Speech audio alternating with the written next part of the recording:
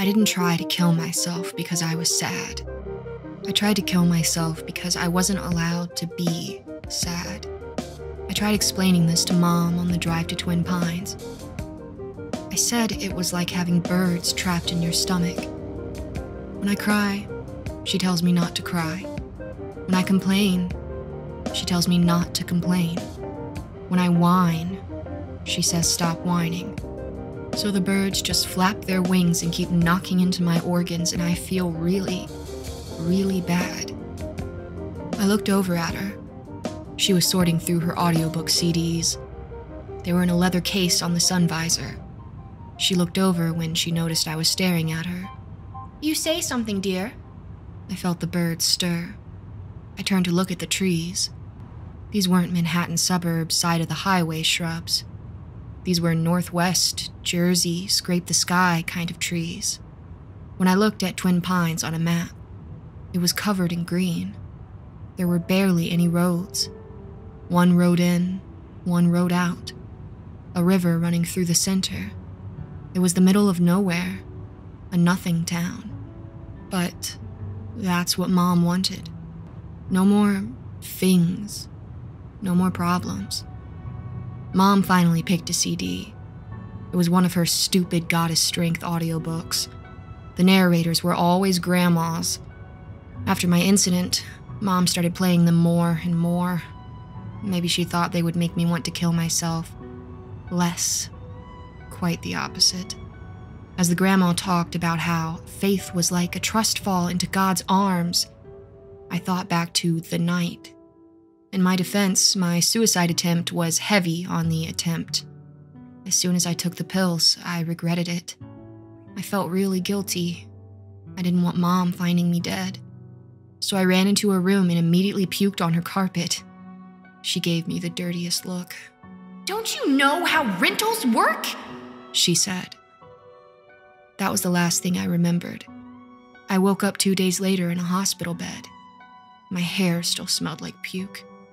In a way, I thought Mom would be happy I didn't full-blown kill myself. But no. Instead, she thanked me by packing up everything we owned and moving us to the middle of nowhere. She found Twin Pines in a book she borrowed from the library. It was called America's Sleepiest Towns. Twin Pines was number 1 on the list, with 3 pages of colorful pictures to go along with it. Not that it needed them. You could capture Twin Pines in a single picture. A main street with a dozen antique shops. A backdrop of 2 hills with abandoned ski trails running through them. An overgrown front lawn. That pretty much captured it. At least our old town had character. It didn't matter that it was squished between 3 highways. When Mom pulled into our new driveway, she reached over and grabbed my hand. "Welcome to our new life," she said, smiling. I looked ahead. There was another family in the driveway. Mom's smile quickly went away. "What in the..." They were throwing trash bags into the back of their station wagon. There was a mom, a dad, and a little boy hanging on the dad's leg. The parents were hippies with long hair that curled down to their butt cracks. As we parked, the couple seemed to get nervous. They packed faster. We stepped out of the car. Hippie Mom waved but didn't look at us. I felt the birds claw at my stomach. I didn't like being the person taking away this family's home. The little boy didn't seem sad, though. He let go of his dad's leg and walked towards us. He had those big, blue eyes that, for some reason, made me nervous. The color reminded me of a frozen lake. "Look out for Lisa," the boy said. Mom crossed her arms over her chest. It was her signature move before a talking to. "Excuse me, little boy," she said. "We'll be out of here soon," the boy's mom said. She was trying to squeeze an acoustic bass into the back seat. Mom gave her a thumbs up, then turned back toward the town, leaving me alone with the boy. He kept standing there, looking at me with those pale, blue eyes. "She likes to walk across the lawn." "She?" I asked. The boy's dad dropped a bag and walked towards us. He held out his hands in surrender. Lyssa, he said. His voice had a bounce to it. Lisa's the Greek goddess of rage and madness. Jake and I are very into mythology. Are either of you fans? Mom turned back to face me. She rolled her eyes, as if we were thinking the same thing. We weren't. Marjorie said we would have the house by 10 a.m., Mom said. It's 10:30. Do I need to call her? Hippie Mom finally squeezed the bass into the back seat. She slapped some dirt off her dress and walked over. Marjorie's right across the street, ma'am, she said, pointing behind us. Why don't you go over and introduce yourself? Mom looked at me with a dramatically dropped jaw. Quite the guts for someone breaking the law, Mom said, turning back to the woman. Why don't you focus on packing your witchcraft and get out of our house? My cheeks burned. I wanted to shrink to the size of a mouse. I hated the way she talked to people, especially people who, in her words, were happy for no reason. Hippies, waiters, people handing out flyers, neighbors, cashiers. The nicer they were, the meaner she got. Please stop, I whispered. Mom reached down and squeezed my wrist. There's no problem here, Emma.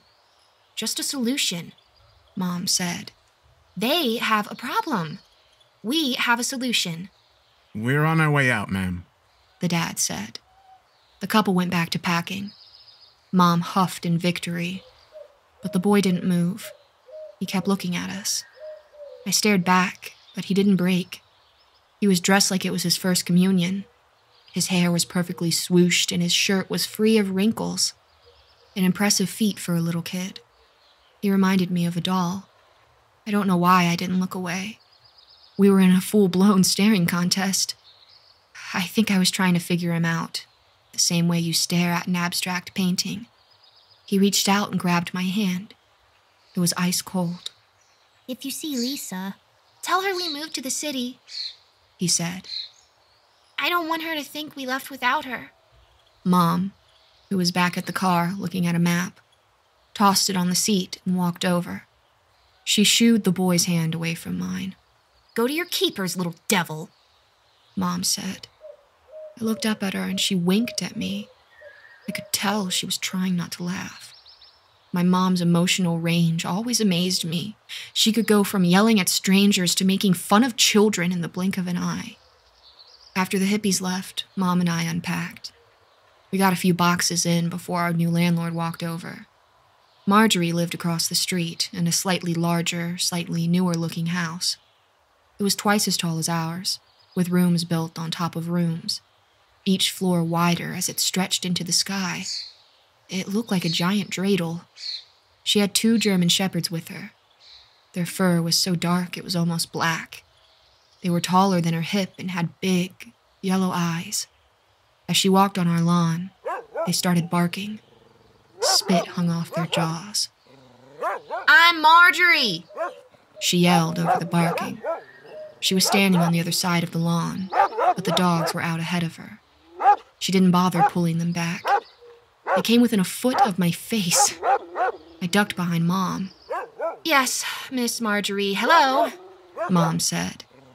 Mom stuck out her hand, which made the dogs snap. Mom didn't seem to notice. Somehow, she managed to scratch behind their ears.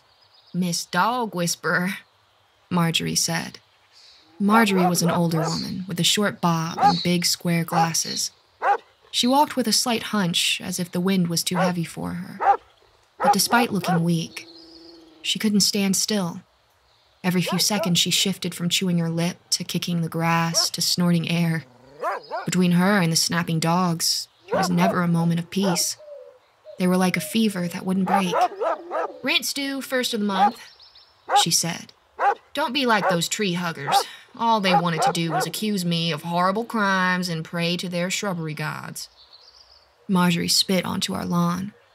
Mom laughed, as if she admired her bravery. Who would do something as vile as spit on someone else's lawn? You're a tough lady, Mom said. I like that. This time, I rolled my eyes. I don't know if Marjorie saw it, but I didn't care. I didn't like Marjorie for the same reasons I didn't like my mom. They were dressed like twins at a funeral. Both of their outfits the same shade of shapeless gray. I miss the hippies. I miss their hair, their bright colors, their inflections. I wanted to be like that, but I knew I was no better than Mom and Marjorie.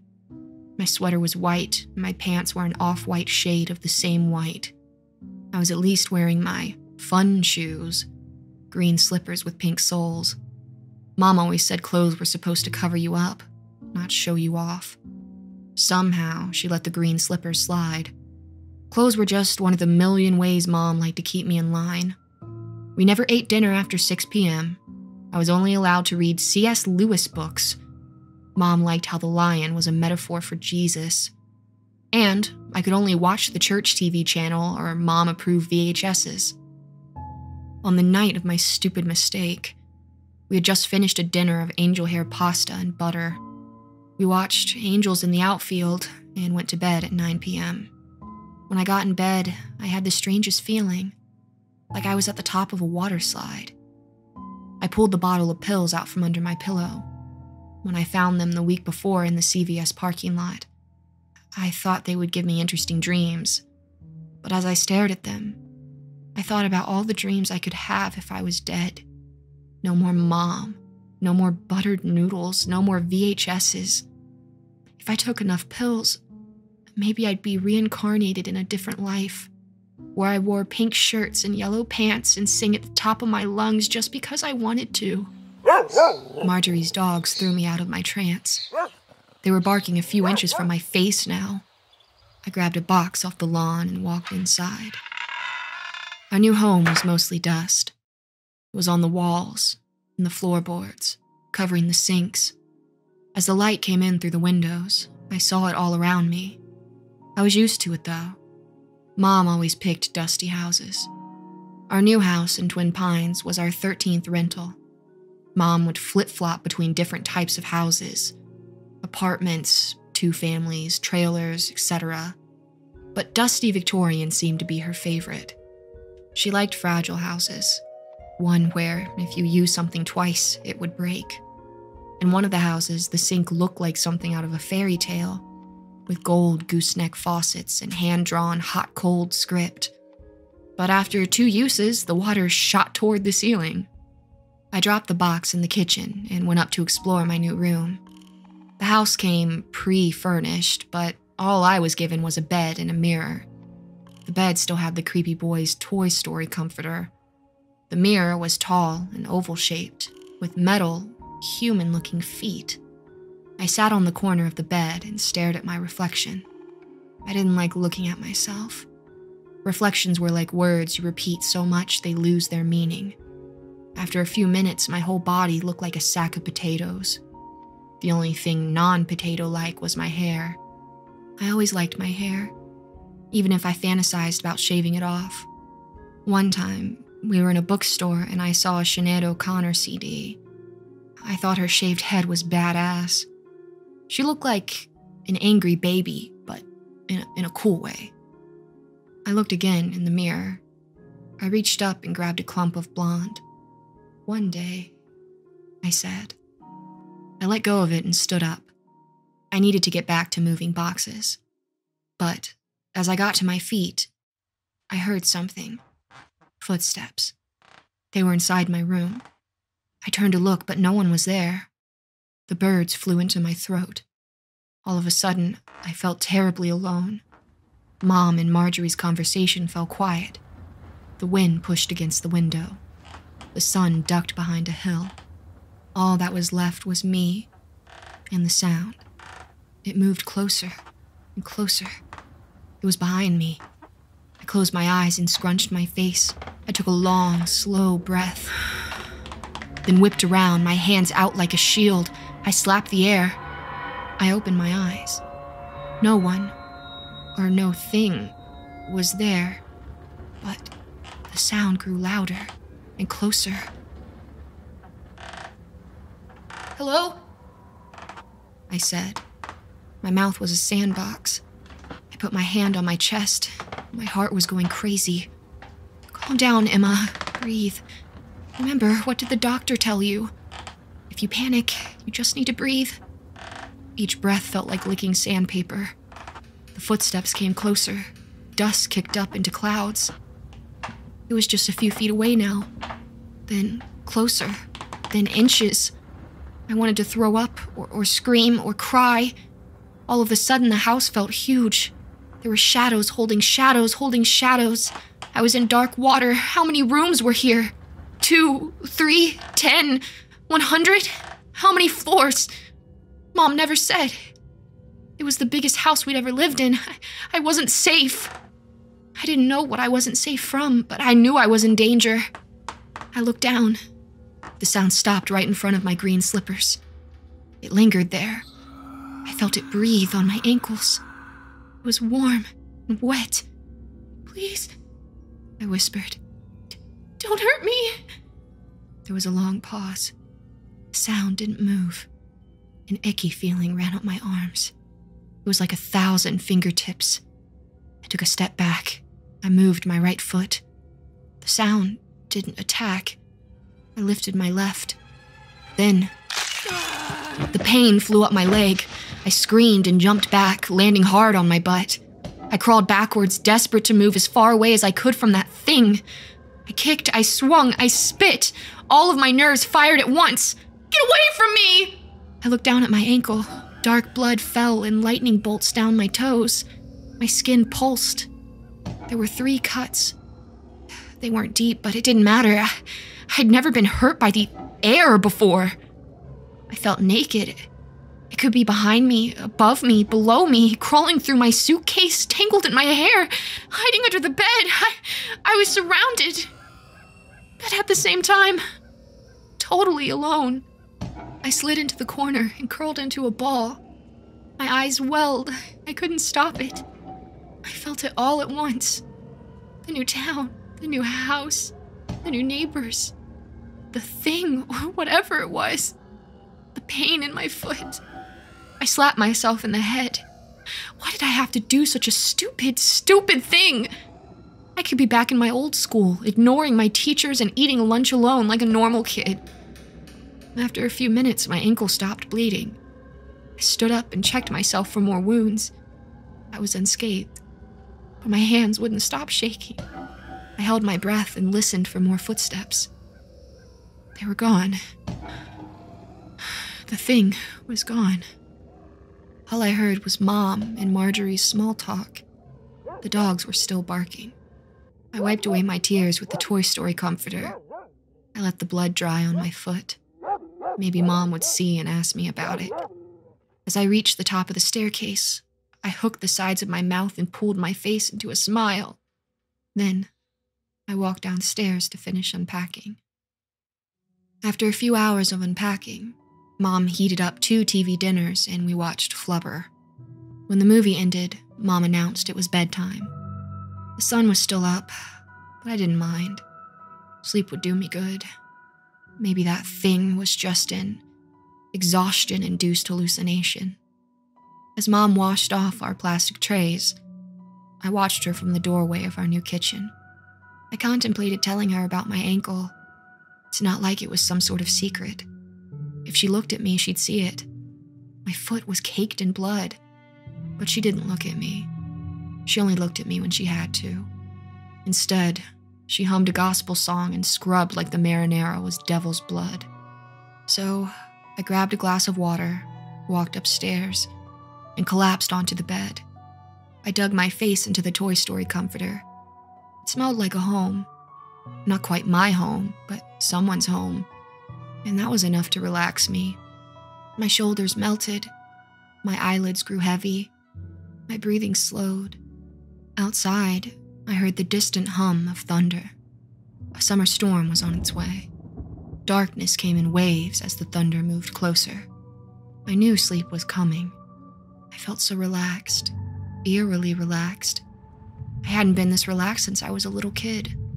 Before the incident, or the incident's pre-incident, or the incident before that. There were too many to count. I just settled on the fact that I was cursed. But at this moment, I was at peace. Unfortunately, it didn't last long. Someone knocked on the door. Emma? It was a familiar voice. Come in, I said. The door opened and Mom appeared. Her hair was brushed and she was wearing her flowing white nightgown. Normally, that meant she wasn't leaving her room for the night. She never came out to see me like this. I sat on the edge of my bed. I was doing some reflecting, she said. And I just want you to know that all strength comes from God. Give him your time and you will receive his strength. I nodded, like I always did. I'd heard this one before. But as she rambled, something felt different. She smiled, rubbed my arm, and spoke in a soft whisper. It was like someone took my mom and smoothed the edges. I remembered a version of her like this before Dad left. She would bake pies and sing Motown songs and wear sundresses. But I hadn't seen that mom in a long time. Then I noticed something. It was my mirror, the one with the weird human feet. It held Mom's reflection, or at least a version of her reflection. The back of her nightgown had tears in it. Mom never wore anything that wasn't perfect. Maybe the move to Twin Pines was God's plan. She went on. Do you feel that way? Mom cleared the hair from my face.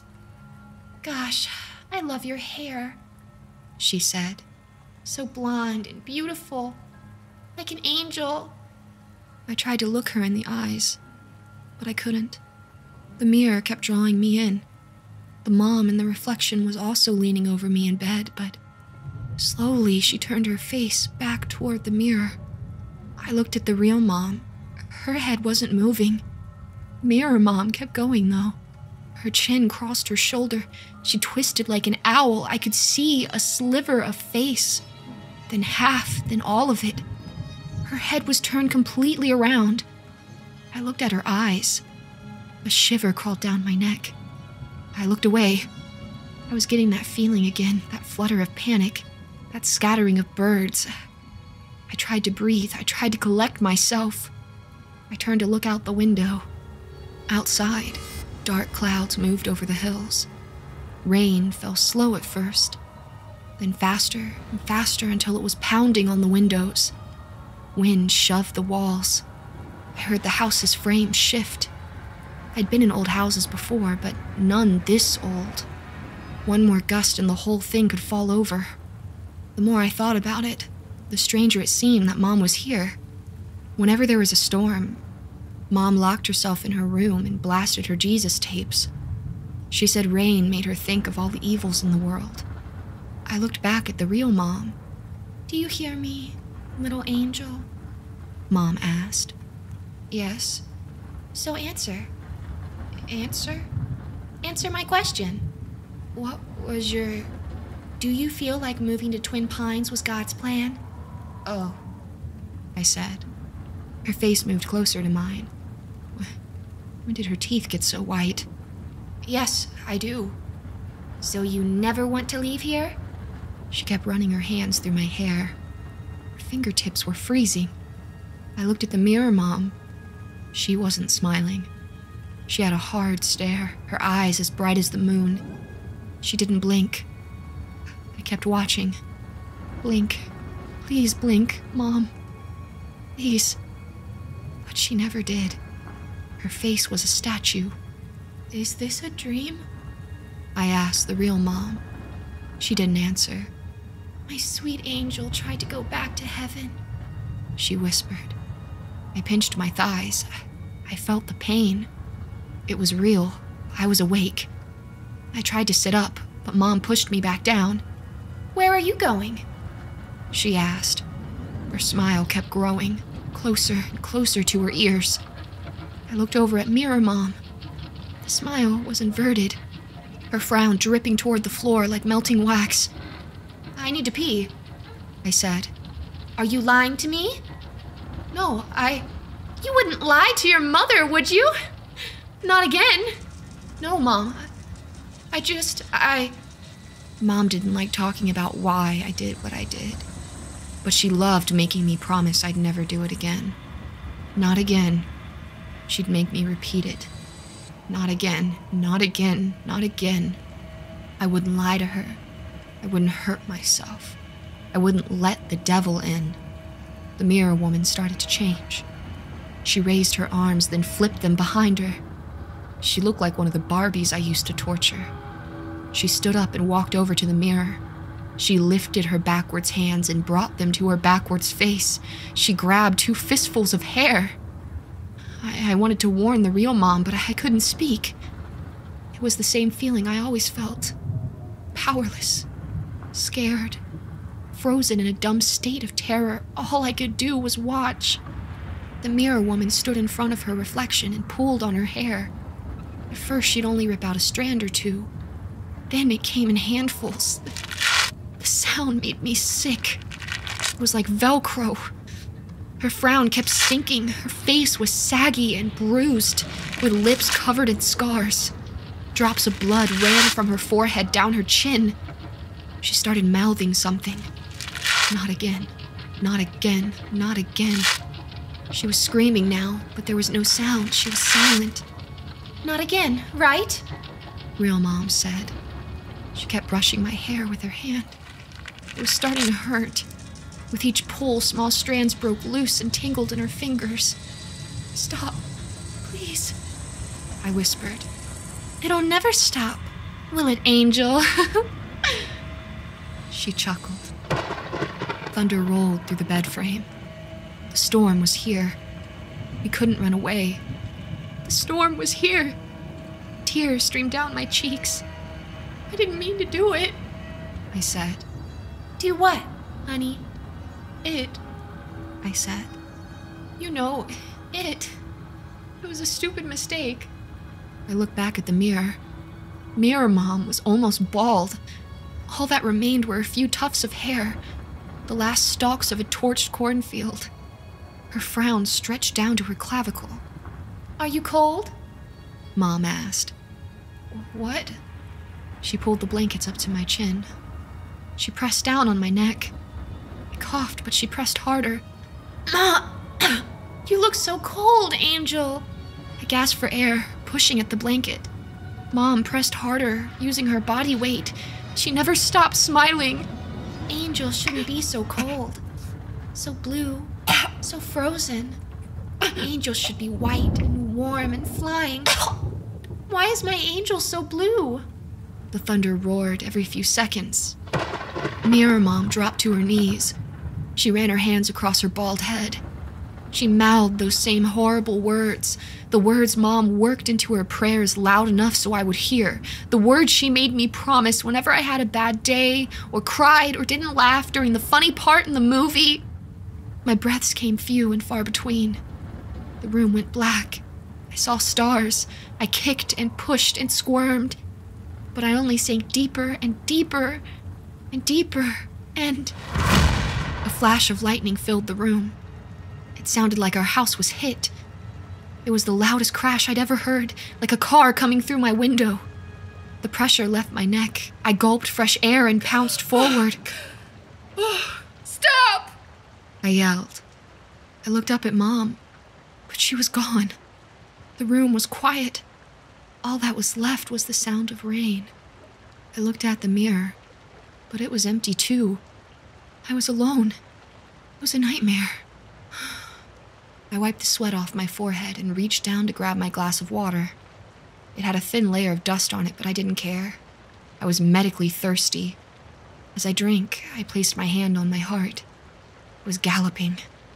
How much could a heart really take? It was going to explode if I kept up with these nightmares and ghosts. I looked at myself in the mirror. I was still intact. My head was not popped off. My hair was not torn to shreds. My mouth was not contorted into a horrific smile or frown. I was okay. I finished the water and put the empty glass on the ground. I went to lay back down, but I noticed something. My reflection was disappearing. A cloud of darkness came over it.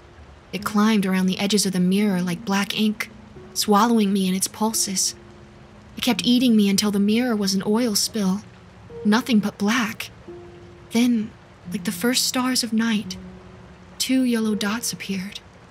They were towards the bottom of the mirror, right at the height of my ankles when they got slashed.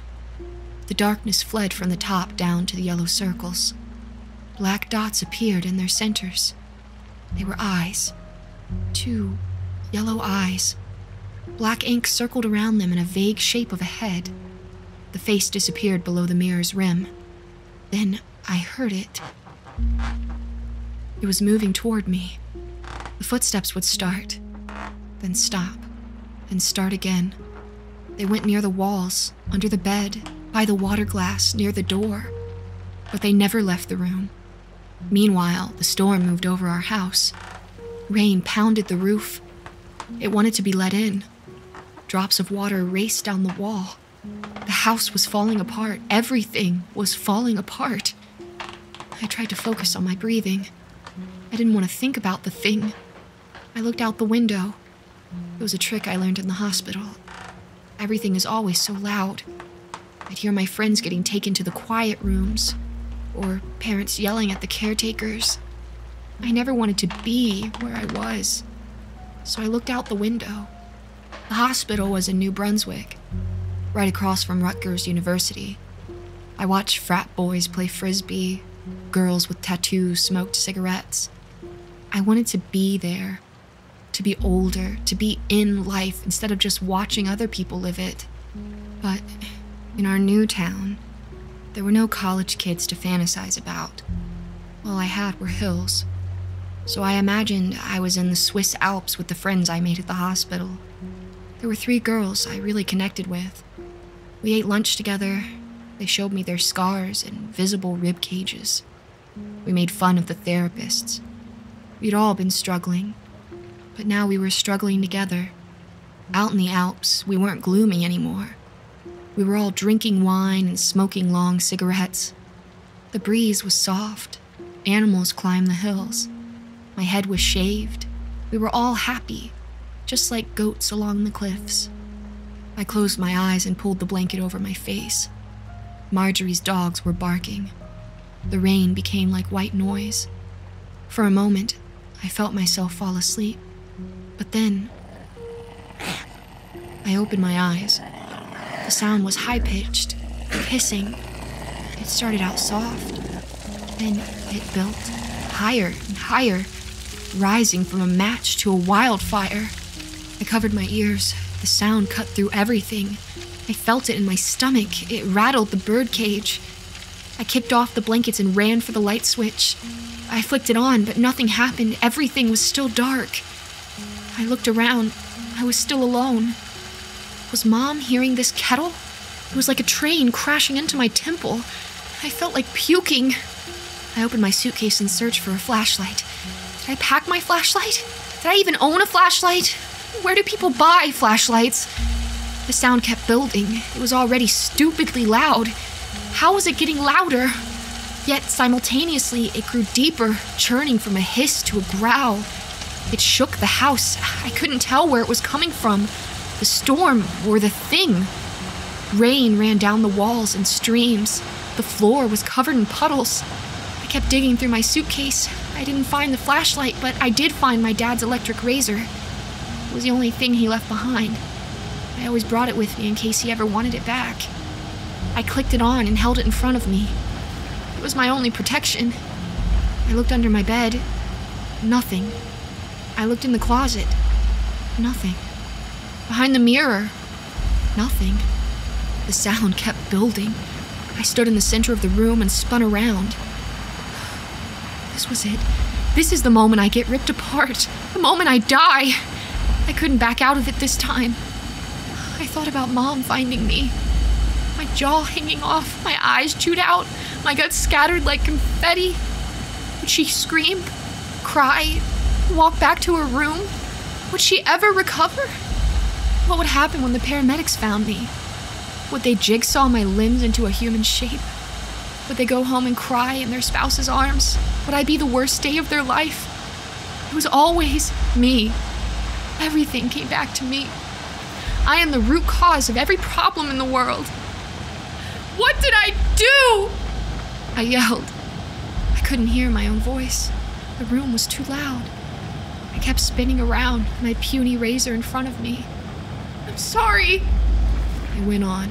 "Whatever I did, I'm sorry about it." Lightning struck our shed, the backyard filled with smoke. I was getting dizzy from twisting around. I just wanted the noise to stop. I couldn't take it anymore.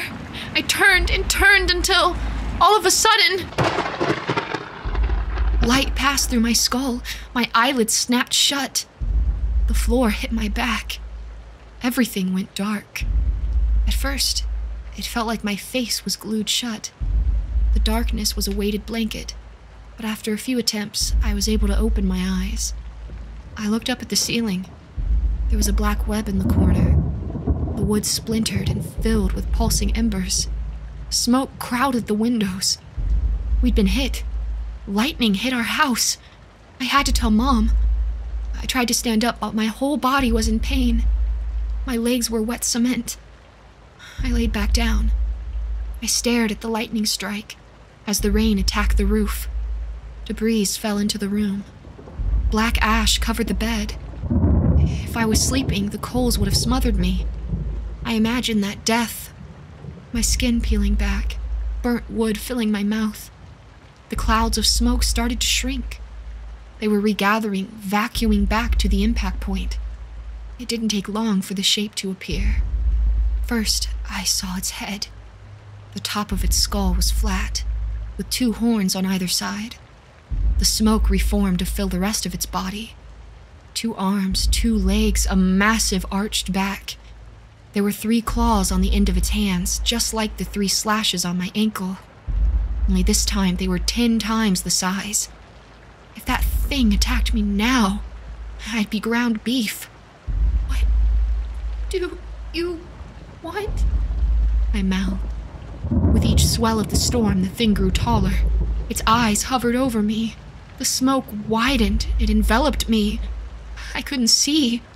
My spit turned to black sludge. My bedroom smelled like a campfire. Then, slowly, the creature slunk through the shattered window and moved through the storm, right towards Marjorie's house. In the distance, her dogs whimpered. Their violent barking was gone. Now, they sounded sad, almost nervous, like they were about to be punished. Once the shock from the lightning strike wore off, I was able to stand.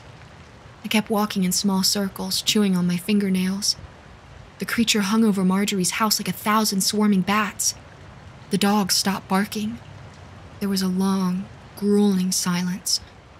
The rain grew soft as the thunder fell to a dull whisper. The storm was now a breeze, yet I couldn't help but feel like I was at the start of something much worse. The cloud made a sound like a foghorn, then shifted. It broke into Marjorie's windows and swarmed through her house, purring something deep and horrendous.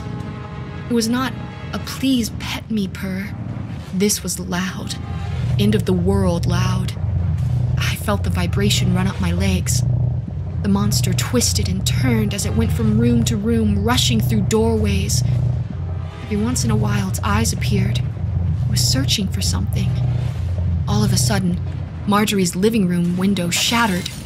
Glass rained onto the lawn as the black cloud gathered on the first floor. Then, something yelped. An object flew through the shattered window. It rolled through the grass like a crash test dummy, thrashing and lifeless. It landed on the road. The fog thinned out. An upstairs light turned on. I heard Marjorie's voice. "Beelzy? Bub? Boys? Where are you?" I grabbed Dad's razor and ran downstairs. I was still in my pajamas. I didn't have time to change, to confront this monster in some badass getup. No cape or steel-toed boots, not even a rain jacket. Just me, Emma, in all my poorly prepared glory. I ran through the house and pounced through the front door, my razor out in front of me like a sword. As I leapt through the muddy yard toward the road, I got a clearer picture of what flew out of Marjorie's house. When I got closer, I knew for sure. I stopped running. The razor buzzed in my hand as my brief feeling of power went away. It clicked off. I was too late. I knelt beside the German shepherd and put my finger on its neck. No pulse. I couldn't look at the animal for long. The sight of it made me sick. It was as if all of its features shifted a few inches in different directions. I never loved Marjorie's dogs, but no crime justified this kind of punishment. I stood up and looked at Marjorie's house. The thing was gone. Marjorie walked from room to room, calling out for Beelzy. I let out a long sigh. Again, I was useless. Again, I lost. The monster won. Marjorie's dog was dead. Throughout the battle, I just stood and watched, just like so many things in my life. I waited around for a better version of me to show up. I turned to go back into our house, my head down. As I moped through the grass, I noticed something strange. There was a stream of mud running from our house to the road. In it were little specks of white. I reached down and grabbed one. It was pencil thin, but dull at the ends. It didn't take me long to realize. It was a bone. I followed the bones to their origin, a dank space under our front steps. I knelt down in the mud and inspected. The bones multiplied as I crawled behind the cinder blocks. I couldn't get my whole body through, just to my hips, but I got far enough. The skeleton was small, about purse-sized. It had a collar around its neck. I read the tag, Lyssa. My eyes grew wide. I imagined the little boy. I pictured him in the months leading up to this morning, running around the house, calling out with all his might. I felt his cold hand in my own. If you see Lisa, tell her we moved to the city. I don't know what I thought Lisa was when he said that, but I didn't think she was a dead cat. But somehow I found her anyway. I found Lisa. I was halfway inside the dead cat's grave when I heard my mom's voice. Emma! I squeezed my torso out from under the stairs. Mom was standing over me. There was mud on the bottom of her nightgown and her hair was soaked. She crossed her arms over her chest, her yelling stance. Why are you out here? I stood up and slapped the mud off my pajamas. It only made it smear. Mom took a step closer. I said, why are you out here? My mind was racing. I couldn't focus on Mom or my soon-to-be punishment. I kept thinking about Marjorie's dog. Its look of confusion, dismay, regret. I pictured its broken teeth. There was so much anger in its injuries, such revenge. I imagined the thing, my ankle, the way it moved around my room, the way it purred, its shape in the upper corner of my room. I remembered how those dogs snapped at me, how prone to violence they were. The pieces came together. Marjorie's dogs killed Lisa. That is not an answer to my question. And who? What? It was Marjorie's dogs. They killed the dead cat. Well, it wasn't dead then. They made it dead. Whose dead cat? What? Are you on drugs? Lisa, I said. Remember, the little boy? I grabbed Mom by the wrist so she'd know how serious I was. He had a cat, Lisa. I found it. I think Marjorie's dogs killed it. First of all, you shouldn't get involved in other people's problems, Mom said. That's too messy for a little girl. I shuddered when she said it. Little girl. My thoughts ran off. I was back in the hospital in those first few days after my accident. I kept going in and out of consciousness. It was all blurred. It's not like I had visitors to mark the days by. All I saw were nurses, strangers. It wasn't that no one wanted to see me. No one visited me because Mom didn't tell anyone I was in the hospital. Mom didn't visit me either. She said she would pick me up when I was done. To this day, she's never told anyone what happened with me. Not even Dad. So the only people I saw were the hospital staff. There was one woman I saw a lot. She was old with a round face and soft, plump fingers. She spoke in an annoyingly cheerful Midwest drawl. She would adjust my pillow and give me medicine and hum lullabies. Twinkle, twinkle, little star, Mary had a little lamb, ring around the rosy. At first I thought it was creepy. Then I remembered I was in the children's ward. One day, she leaned in real close to my face. I don't know if she thought I was sleeping, but I was wide awake. I kept my eyes closed. I didn't want to scare her. She smelled like peppermint and sweat. For a moment, I was scared. I thought she was going to hurt me, but she didn't. Instead, she whispered directly into my face, "This is too much pain for a little girl." Little girl. Now, standing in the rain, I heard that old woman's voice again. Little girl, little girl, little girl.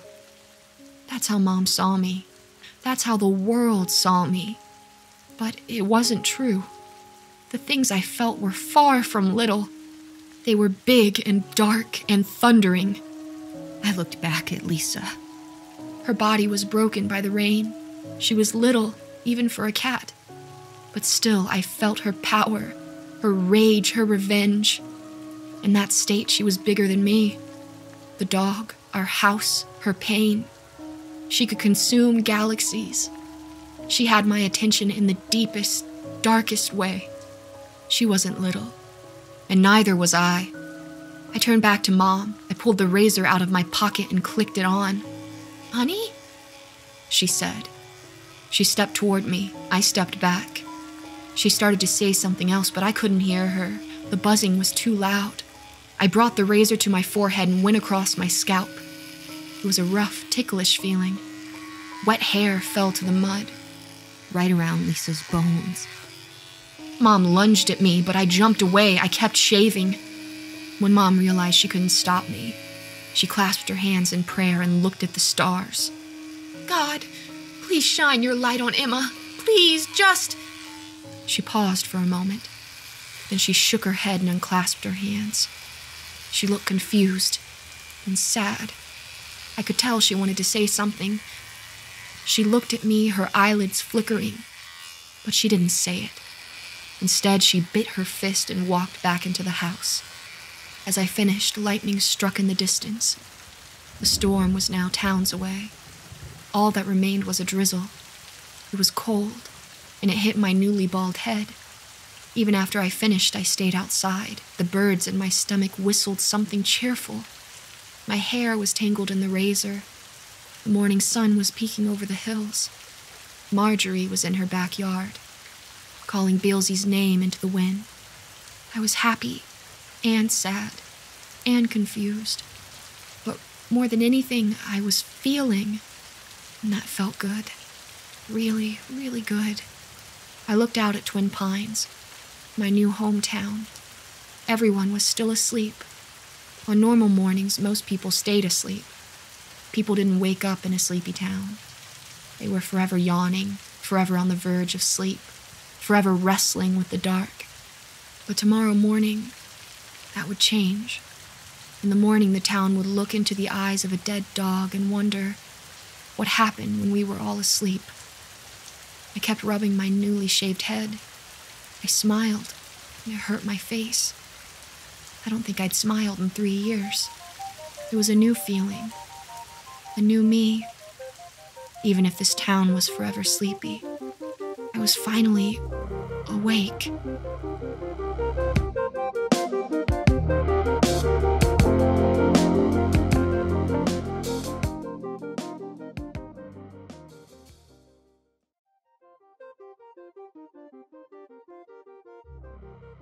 I woke up covered in sweat.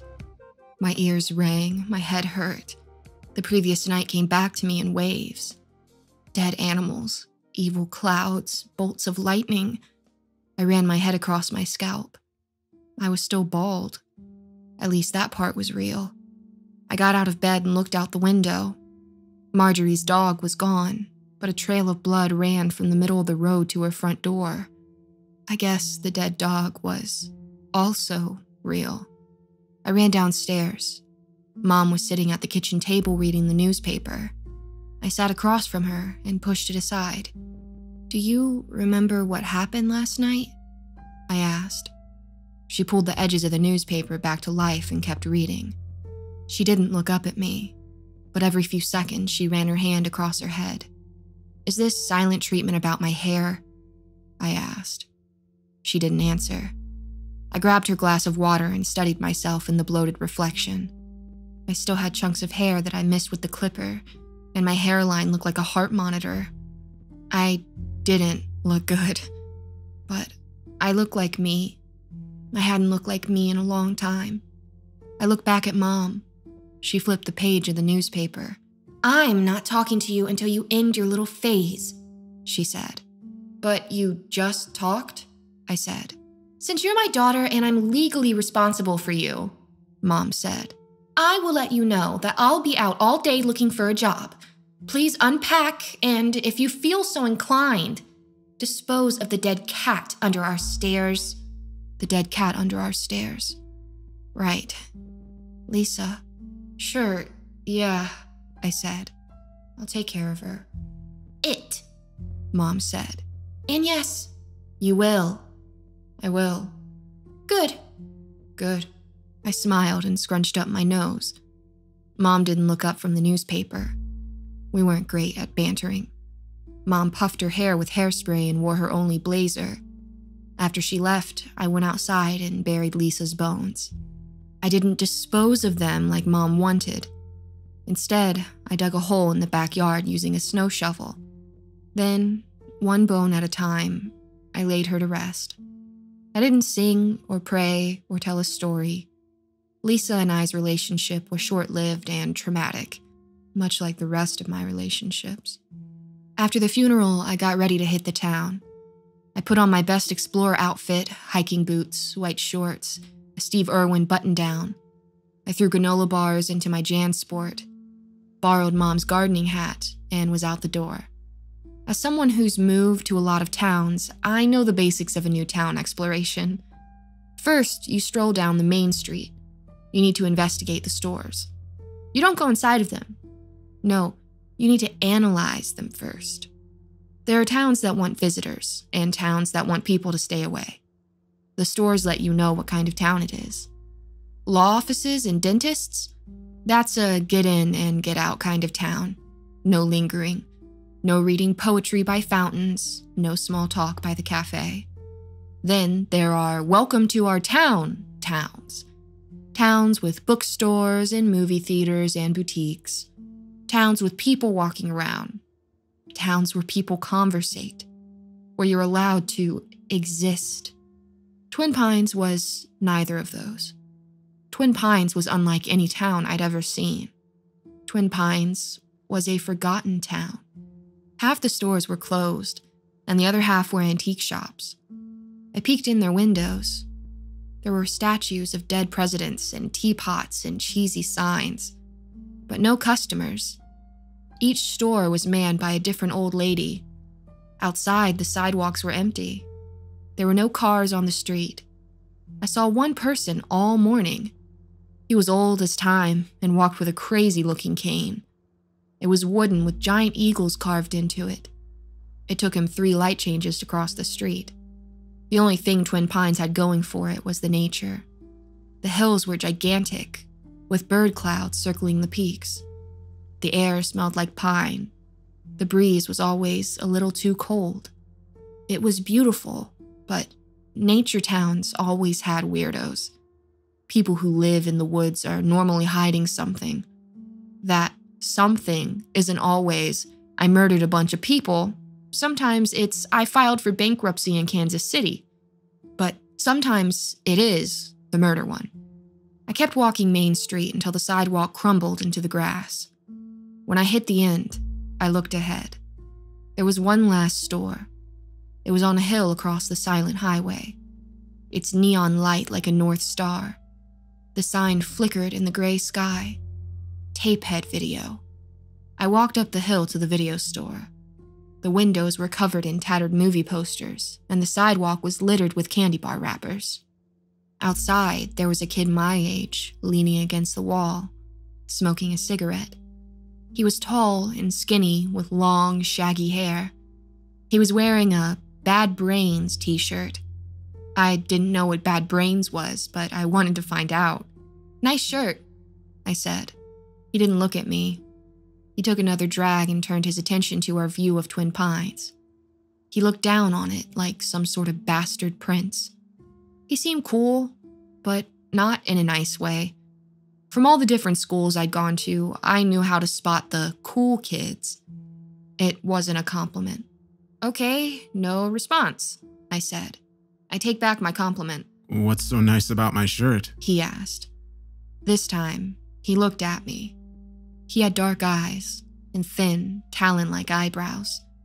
His stare was piercing. All I meant was that it's a nice shirt, I said. I've never seen anything like it.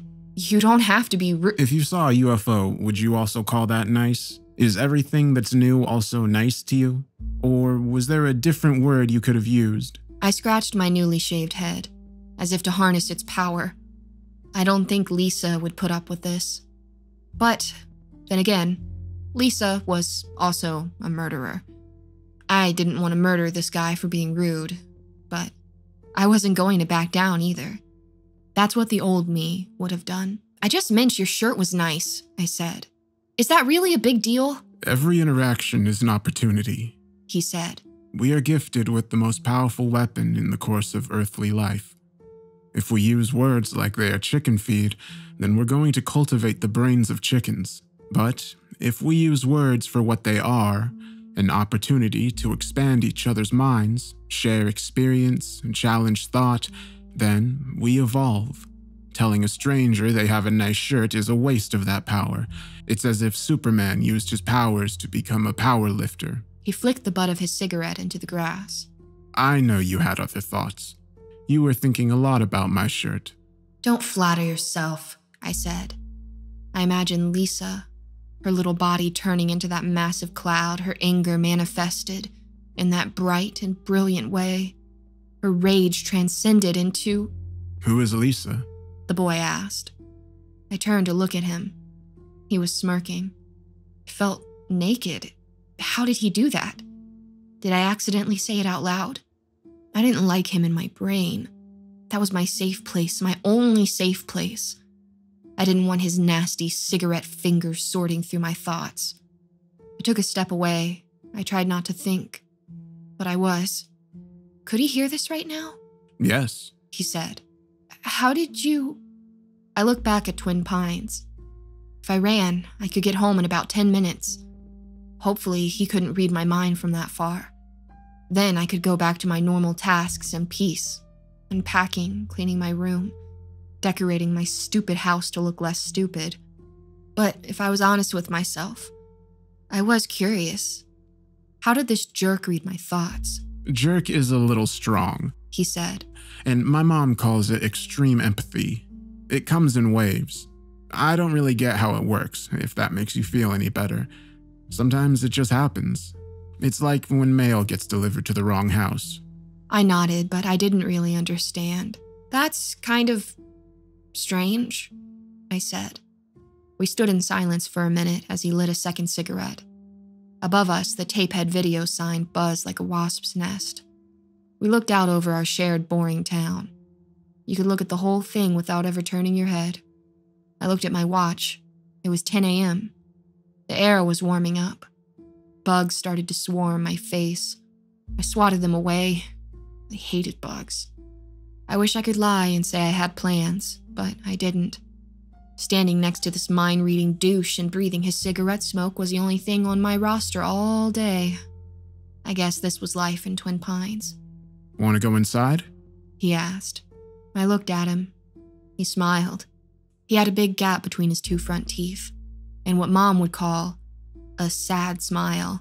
What's inside? I asked. This guy has some cool stuff, old movies and shit. Apparently, he bought the place a few weeks ago. I've only met him once. He's a bit weird, but I won't hold that against him. Weird?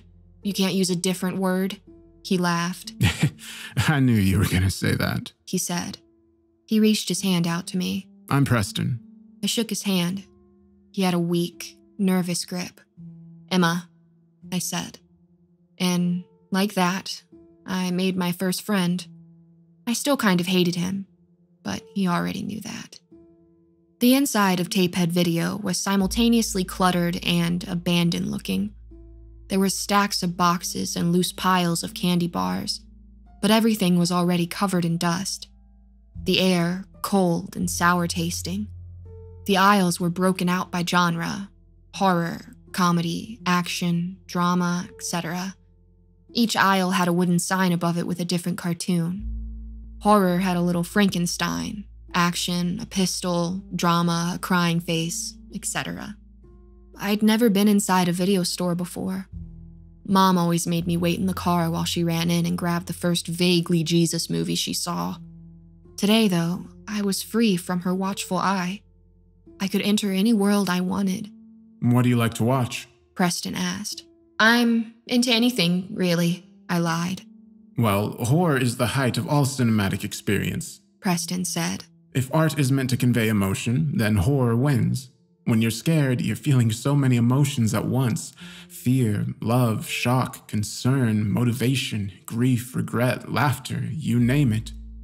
You go through the whole spectrum during a horror movie. The genre doesn't get the respect it deserves. Sure, yeah, definitely, I said. So, horror it is? Why not? I said. We walked toward the Frankenstein sign when the owner appeared. He jumped up from behind the counter and blocked our path. He was tall and lanky, with a head full of gray, springy curls. He looked between Preston and I, back and forth in quick succession.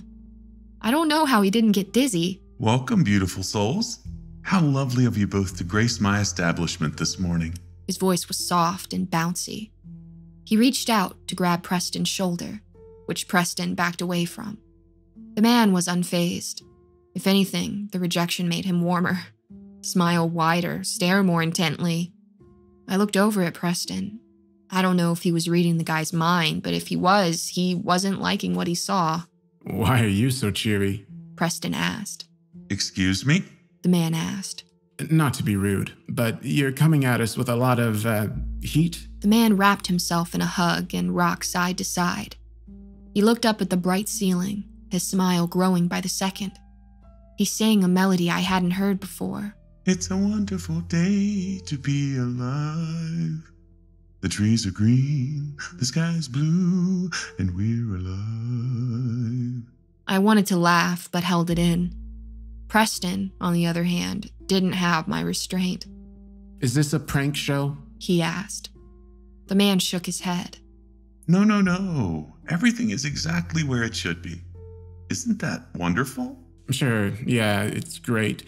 But we didn't come to tape head video for therapy. Preston picked up a tape and inspected it. He looked disappointed.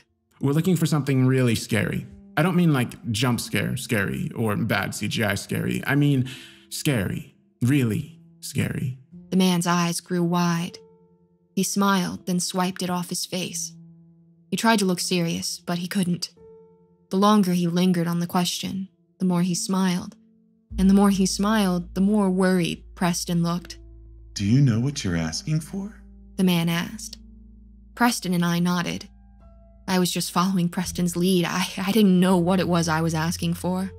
Follow me then, children. Preston and I followed the man through the winding halls of the video store to a door in the back. The sign above it read, "The Happy Corner." The words looked handwritten by a child. There was a smiley face etched into it. The man pulled out a bundle of keys. Here we are, my curious birds. After he found the key, he slipped it in the lock and turned. As the door opened, Preston and I walked in. The room was basically a closet.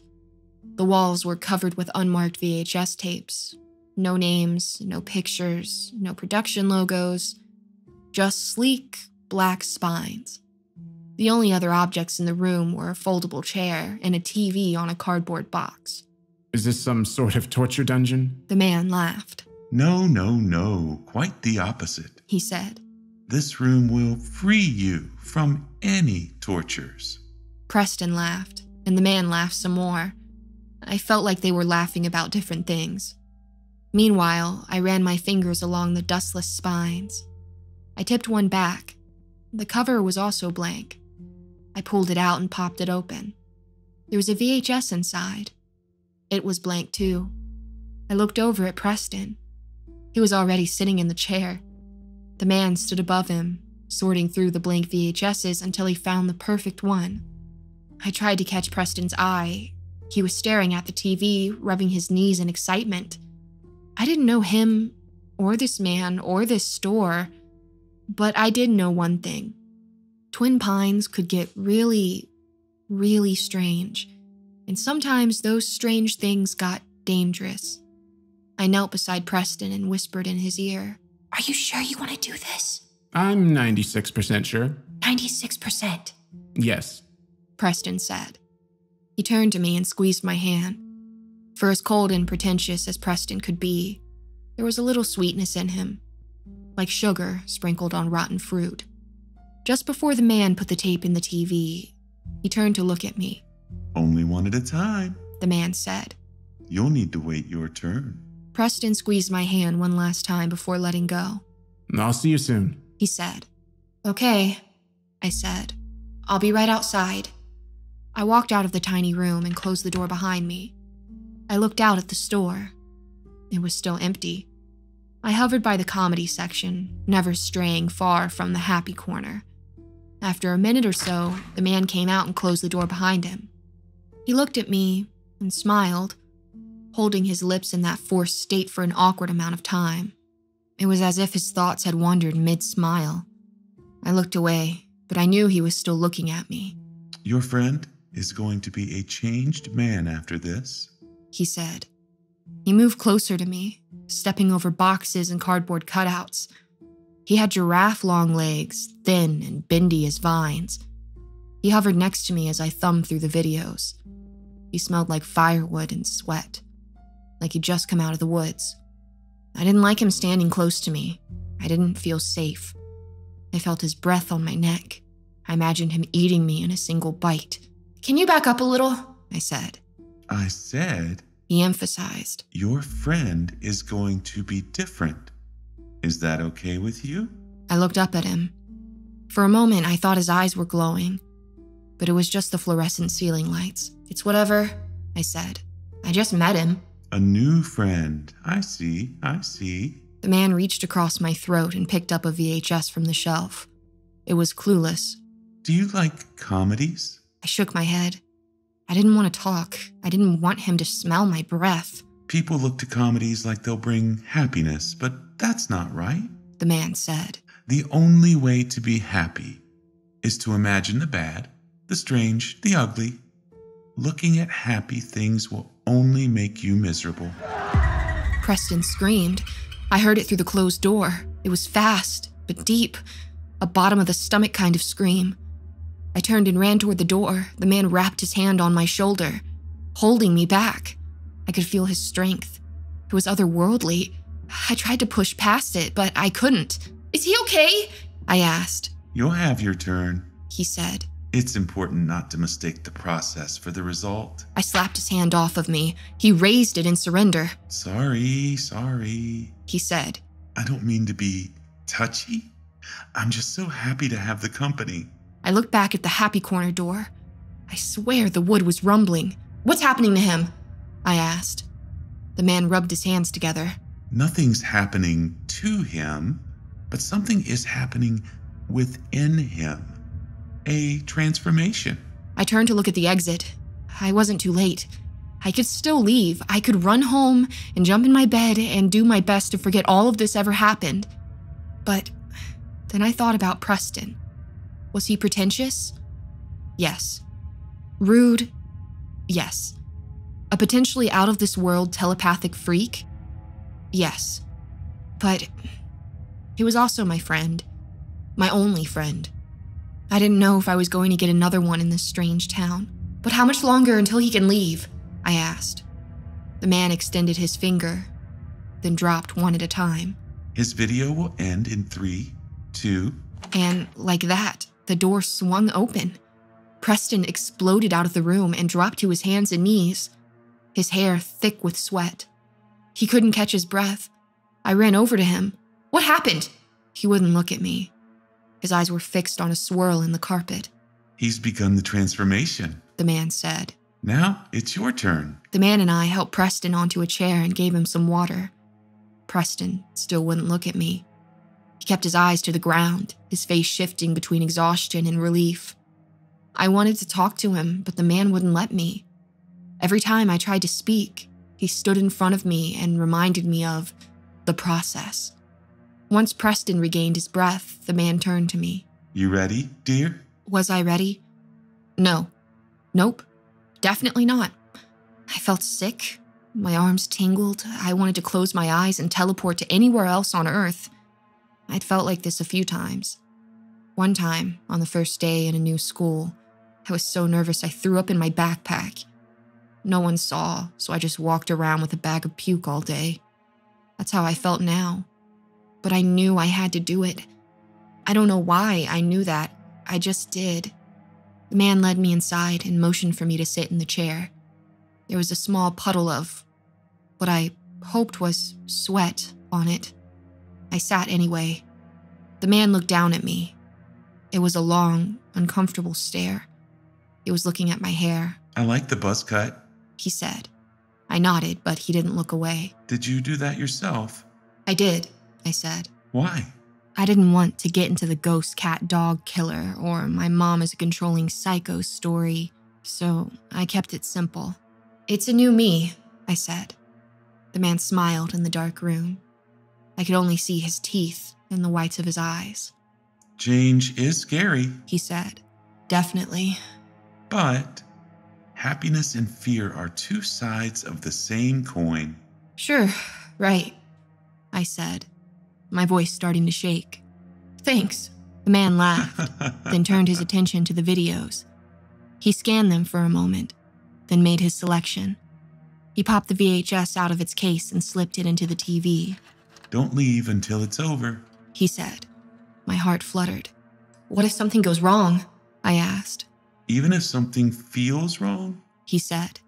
It's probably right. I didn't know what that meant. All I knew was that it didn't sound good. When the man closed the door, the room got darker. I waved my hand in front of my face. I couldn't see it. It stayed like that for a few seconds. Then, the screen flashed. It started as static. Black and white lines chasing each other up and down the glass. It sounded like a bunch of bugs. Maybe the TV is broken. Maybe it won't work for me. Maybe they're playing a trick on me. I should go out. I should go get the man and tell him it's over, that I'm done, that I'm just not cut out for the happy corner. Yes, good idea, Emma. Just as I stood up, the image changed. I saw my reflection, but it wasn't a normal reflection. I saw myself sitting in the room, but it was as if I was being filmed. The camera zoomed in on me. It went closer and closer to my body, then my face, then my eyes. It got so close that, eventually, I couldn't see. My eyes and the screen became one. Then I was gone. I opened my eyes. It was bright and sunny. I was standing in the middle of a cul-de-sac, surrounded by houses. Neighbors watered their plants and pushed their kids on bikes. One of them waved to me. It was a man with his daughter. I didn't wave back. After a moment, I realized he wasn't waving to me at all. There was another neighbor behind me. She waved back, her face painfully bright. I knew this neighborhood. It was the one by the lake, the one with our very first house, the one I'd lived in for the longest time, up until I was 8. It was the only house I had good memories from. I turned to see if it was still there. It was, just as sleepy and homely as it has always been. Looking at it now, it hadn't changed one bit. I saw my dad's New York Yankees flag, his motorcycle in the driveway, my chalk drawings of suns and fish on the driveway. I heard a fizzing sound and looked up. Something appeared in the blue sky. They looked like massive balloons twisted in the shape of letters. They scrolled across the sky, one letter at a time. DADYSLITTLEGIRL. Daddy's Little Girl. It looked like the title sequence in a movie. And after a moment, I realized that's exactly what it was. I was inside of a movie. Stay calm, Emma. I whispered. It didn't work. Sweat ran down my neck as I turned from house to house, looking for a clue, an escape. Stay calm, Emma. Was this some sort of game? Riddle? Illusion? Did the man slip some sort of goggles on my head? I touched my face. Nothing was there. It was just me in this world. The real world, but not quite. Real, but imagined. Real, but terrifying. I ran over to the closest person. It was our old neighbor, Miss Baker. She was older than my parents, with kids who had already grown up. She was always working on her garden, and this day was no different. She was pouring water on a sunflower. It was our old neighbor, Miss Barker. Miss Barker? I said, running up to her. What's going on? She didn't look at me. I shook her arm, and the water went everywhere, but she didn't look up. She kept the same stupid, blissful smile. Miss Barker, hello? I shook her more. She didn't look at me. But then, as if on cue, she raised her head and looked behind me. Hello? She looked over my shoulder. I turned. I screamed. The man was twice my size and emanated a sound so loud my hearing cut out. It was louder than anything I'd ever heard, like 100 engines firing off at once. I couldn't see his face or eyes or body, but I knew where the sound was coming from. He was covered in thousands and thousands of bugs. I tripped back over the sunflowers and crawled away from him. Some of the bugs followed me, then retreated back to the pile. They were so loud, the loudest bugs I'd ever encountered. Their voices high-pitched and screaming, polluting the quiet neighborhood. The man didn't move. He didn't wave, he didn't talk. He just stood there, across from Miss Barker. She kept blabbering, oblivious to the monster in front of her. How have you been, Dave? She went on. Dave? Dave? Could it be? Dad? I said. The man stayed still. The bugs crawled in his mouth, through his eyes, across every inch of skin. Every few seconds, a cloud of them leapt off him, swirled about, and then attached onto a different section of his body. I wasn't a bug expert, but I had a small phase as a girl. These looked like cicadas. I didn't know which kind exactly, but they were as big as my thumb, with wild, flapping wings. And they were loud. It was like sticking my head in an airplane engine. I flinched. Something was in my ear. I slapped my head until the bug fell out. It crawled around, half paralyzed, in the grass. The man took a step closer to me. I stood up and walked backwards through Miss Barker's lawn. I didn't know where to go. My house was there, but I didn't know what was inside. It could have been 1,000 times worse. The man kept walking toward me. Some of the bugs swirled around Miss Barker's bob, then flew off. She didn't notice. The man wasn't moving fast, but he was definitely moving. Each step was another second I lost to escape. I looked around the neighborhood. The backyards butted against a highway. I could run deeper in the neighborhood, but that didn't solve my problem. The man said to stay until it was over. But what was over? What if over was hundreds of years away? I looked back at my house. I knew the game put me here on purpose. This was no accident. I was scared of this house because I loved it so much. I thought it was going to be the only house I ever lived in. So I put my whole heart into it. I had my heights scribbled on a door frame. Dad and I built a treehouse in the backyard. We knew all the neighbors. It was more than a house. It was my first and only home. And that's what made it so scary. It taught me how easily the things you loved could disappear. I ran up to the front door. Locked. I tried the back door. No luck. I looked back. The bug man was getting closer. I tried the windows, the garage, the cellar door, the doggy door. Nope, nope, nope. I was running out of options and time. The man was in the driveway now. The bugs were getting louder. I ran toward the backyard. Our treehouse was still there, tall and poorly built and totally mine. I ran up to the ladder and climbed. The inside of the treehouse was perfectly preserved. I had Spice Girls posters on the wall and a small library of Goosebumps books. The windows were made out of old stained glass my dad got from a church they were tearing down. Bright, colorful light filled the room as the buzzing slowly got closer. I ran my hands along the shelves and floor.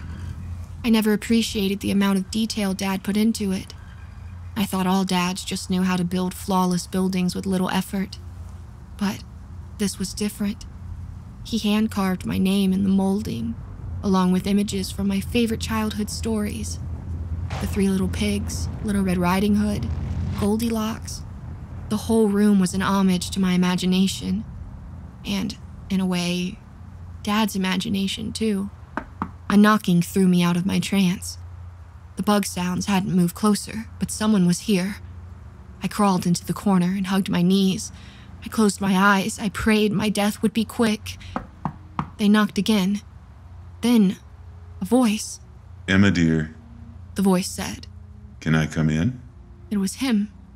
I hadn't heard his voice in years, but I knew it was him. Dad? You ran up here so fast. He said. Are you mad at me? I flipped back the plywood door, and Dad popped his head up. I was thrown back by how young he looked. In the last picture I saw of him, his hairline was receding, and he had a big, ugly beard. Here, he had a small mustache and curly hair that fell to his shoulders. His smile was so bright it made my stomach hurt. Where's Daddy's little girl running off to? I couldn't speak. I tried to smile, but I couldn't move my face without crying. I hadn't cried in years. I forgot what it felt like. Oh, no. Come here, dear. He said. Dad crawled in and wiped the tears off my face. He smelled familiar, but in a sad way. It was the same way the end of summer smelled. What happened to the bugs? I asked. I peeked over the edge and looked down. There were still a few bugs circling his legs. Bugs? He asked. I couldn't tell if he was joking. You were covered in bugs, I said. It happens sometimes, he said. Don't you ever get covered in bugs? I shook my head. I'd never been covered in bugs. But I'd been covered in some things, I guess. In the days leading up to my suicide attempt, I felt like I was covered in a black cloth, like the light had to go through cotton to reach me. When I was in the hospital, I felt like I was covered in ice packs. I couldn't move without shivering. I don't know if that was the nerves or the fear or the medication they had me on. But bugs? I'd never been covered in bugs. It's not so bad, he said, rubbing my knee. They always go away. A few flew up and landed by my feet. They crawled around aimlessly. I don't want to be covered in bugs, I said. Dad smiled. I never thought much about his smile in those days.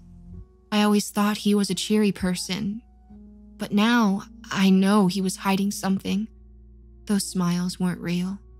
On the day he left, he packed up his clothes in a backpack and slipped on a leather jacket he just bought.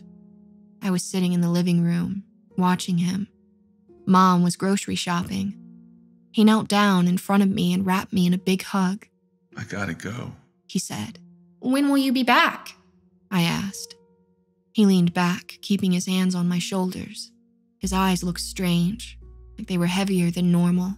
You'll see me around, he said. Take care of your mom for me. I tilted my head to the side. Dad laughed. You look like a confused puppy, he said. Don't worry about me. I wasn't worried about him.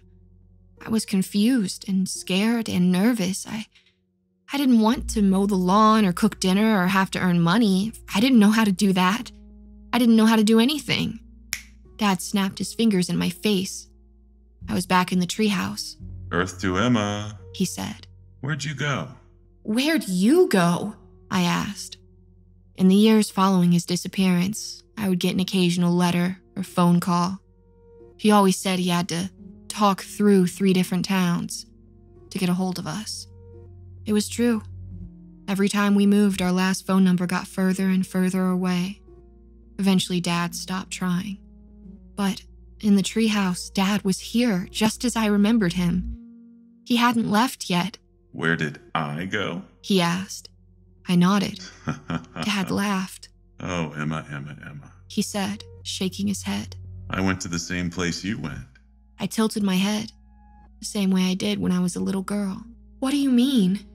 Dad leaned in and whispered. We have the same disease, you and I. He said. Remember how you felt before your incident? How did he know about my incident? Not even present-day Dad knew about it. Remember how it felt like people couldn't see you? He went on. I nodded. That's because you were gone. Dad said. You and me, we have the disappearing disease. But where did you physically go? I asked. You left me. You physically left me, not mentally. Where did you go? What happened? You need to tell me. Dad smiled. It made me angry. Really angry. I could feel the blood run through my arms. It pulsed through my chest and down into my legs. It was bubbling hot. Stop smiling, I said. Just tell me. You're going there again. He said. What? You're starting to disappear.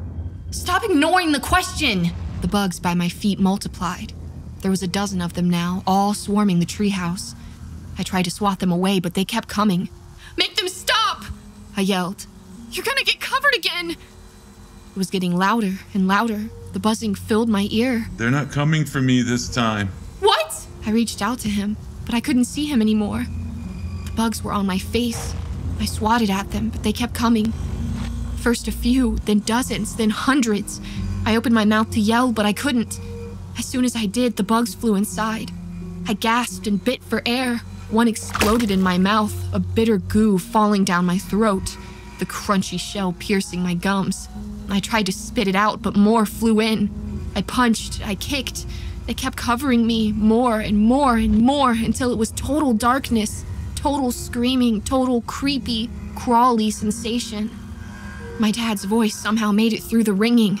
Just relax. The bugs were making a home in my skin. I tried to swat them away, but it was useless. I tried to stand, but that was useless too. I might have been on my feet, but I couldn't tell. My balance felt different. I took a step forward. If I made it to the ladder, I could climb down, and then maybe the bugs would leave. Maybe I would find the end of the game.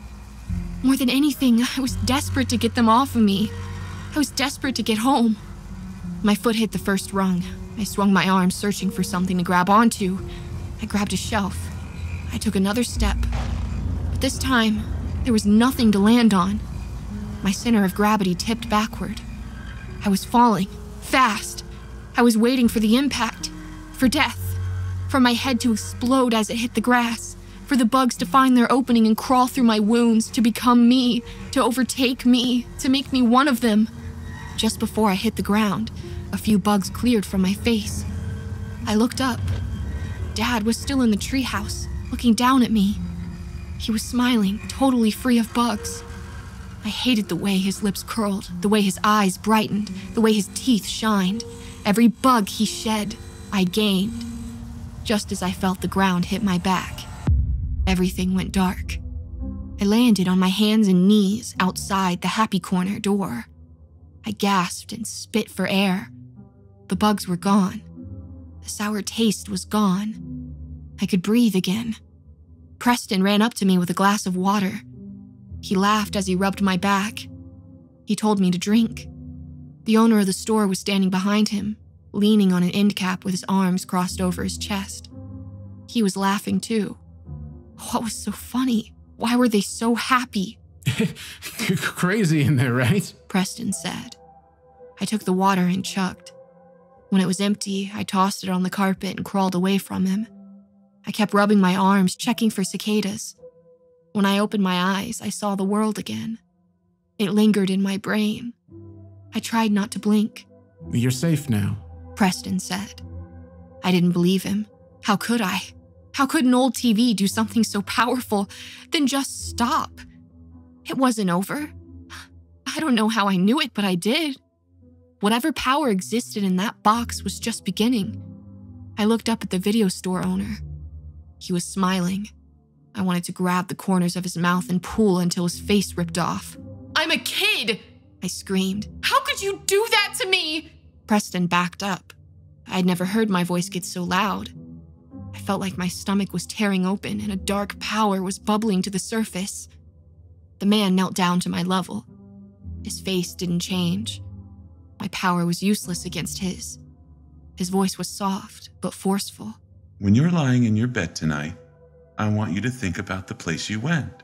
He said. Then, I want you to look around your room.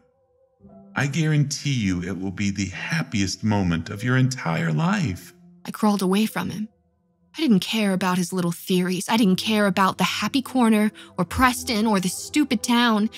I just wanted to get home. I just wanted to see my mom. I wanted to bury my head in my bed and count the seconds until we moved on to our next town, one with less demons and witches and murdering ghost cats and haunted video stores. I stood up and walked down the next aisle toward the exit. Preston ran up and grabbed my arm. I shook him off of me. "Don't follow me," I said. Preston took a step back. He tried to wipe the smile off his face, but it sprung back. I'm sorry, Emma. Really, I don't know. "You don't know what?" I turned toward him. He couldn't stop smiling. "Tell me," I said. "What don't you know? I thought you knew everything, every perfect word, every person's thoughts. So please, enlighten me. What don't you know?" Preston raised his hands in surrender. He wouldn't look me in the eyes. He kept them down on the candy bars. I've never felt like this before. He said. I don't know. "Happy?" Yes. He said. This happy with you, with this place, with everything. I don't want you to be mad at me. "I just need a minute," I said. "Maybe I'll see you around town." I turned and walked out the door. Outside, the air was thick and humid. Summer was coming over the hills. The sun bright and painful. I couldn't make it a few steps without hearing a bug. Every time I did, I punched the air. As I made it to the end of the parking lot, a familiar car ripped up the road. It was Mom. She pulled up in front of me and rolled down the window. "There's my delinquent," she said. I rolled my eyes and kept walking. But just as I did, I felt deep dread. Something was different about her. I stepped back and looked again. No. "Mom," I said, "why are you wearing that shirt?" "Oh, now you're so curious about my life?" "Mom," I repeated, "why are you wearing that shirt?" Mom grabbed the Tapehead video logo from her green polo and lifted it toward me. "Marjorie and her brother own the place," she said. "She hired me this morning." "That's Marjorie's brother?" "They're such a nice family," Mom said. "They've really helped us out." "You can't work there," I said. "Oh?" Mom said, leaning toward me. "Miss Independent wants to tell other people how to live their lives. How interesting." "Mom, you can't work there," I said. "It's a bad place. The man will seem one way, but it is actually—" "Oh, by the way," Mom said, checking her makeup in the mirror. "Marjorie's dog got hit by a car last night. She asked if you saw anyone drive off. I told her you did a little late-night exploring and might have seen something." I had too many thoughts. I was seconds away from crying or screaming or kicking Mom's car. I walked away as Mom kept talking. She yelled that I was a brat, then drove off. I walked home, climbed the stairs, then plopped right onto the bed. The sun was still high in the sky, my walls nearly sweating from the humidity. I inspected my surroundings. All of the previous night's damage disappeared, as if the walls soaked it up like a sponge. I rubbed my temples and tried to keep my eyes open for as long as possible. Every time I closed them, I saw it. The treehouse, the bugs, my dad's stupid face. I didn't want to remember that dad. I wanted to remember who he really was.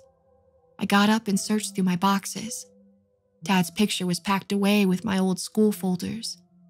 I pulled it out and stared at him. The real him. An old neighbor printed it off a mugshot website. She kept pressing my mom to talk about her ex-husband, then searched online until she found a picture of him. She printed it out and left it on our doorstep, as if we'd been searching for him too.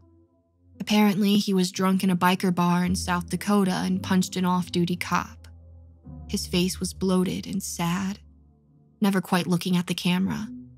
I laid the picture on my chest and stared at the ceiling. As I did, I heard a familiar sound on the floorboards. Lisa, the ghost cat, was back. But this time, I wasn't scared by her. In fact, I was happy. Stupid happy. Happier than I had ever been. I held Dad to my chest and listened to the soft sound of Lisa's paws. I started laughing. I couldn't stop. Each new breath was a wildfire of gasps and cackles and tears. Bright feelings clawed out of my stomach and infected every nerve, every organ, every particle. As I remembered the bugs and the treehouse, I felt incredible. I was safe. I was bug-free. I was back in the real world. I kept laughing as the sun slowly set. At some point, I fell asleep, my mouth open and lips stretched in a smile.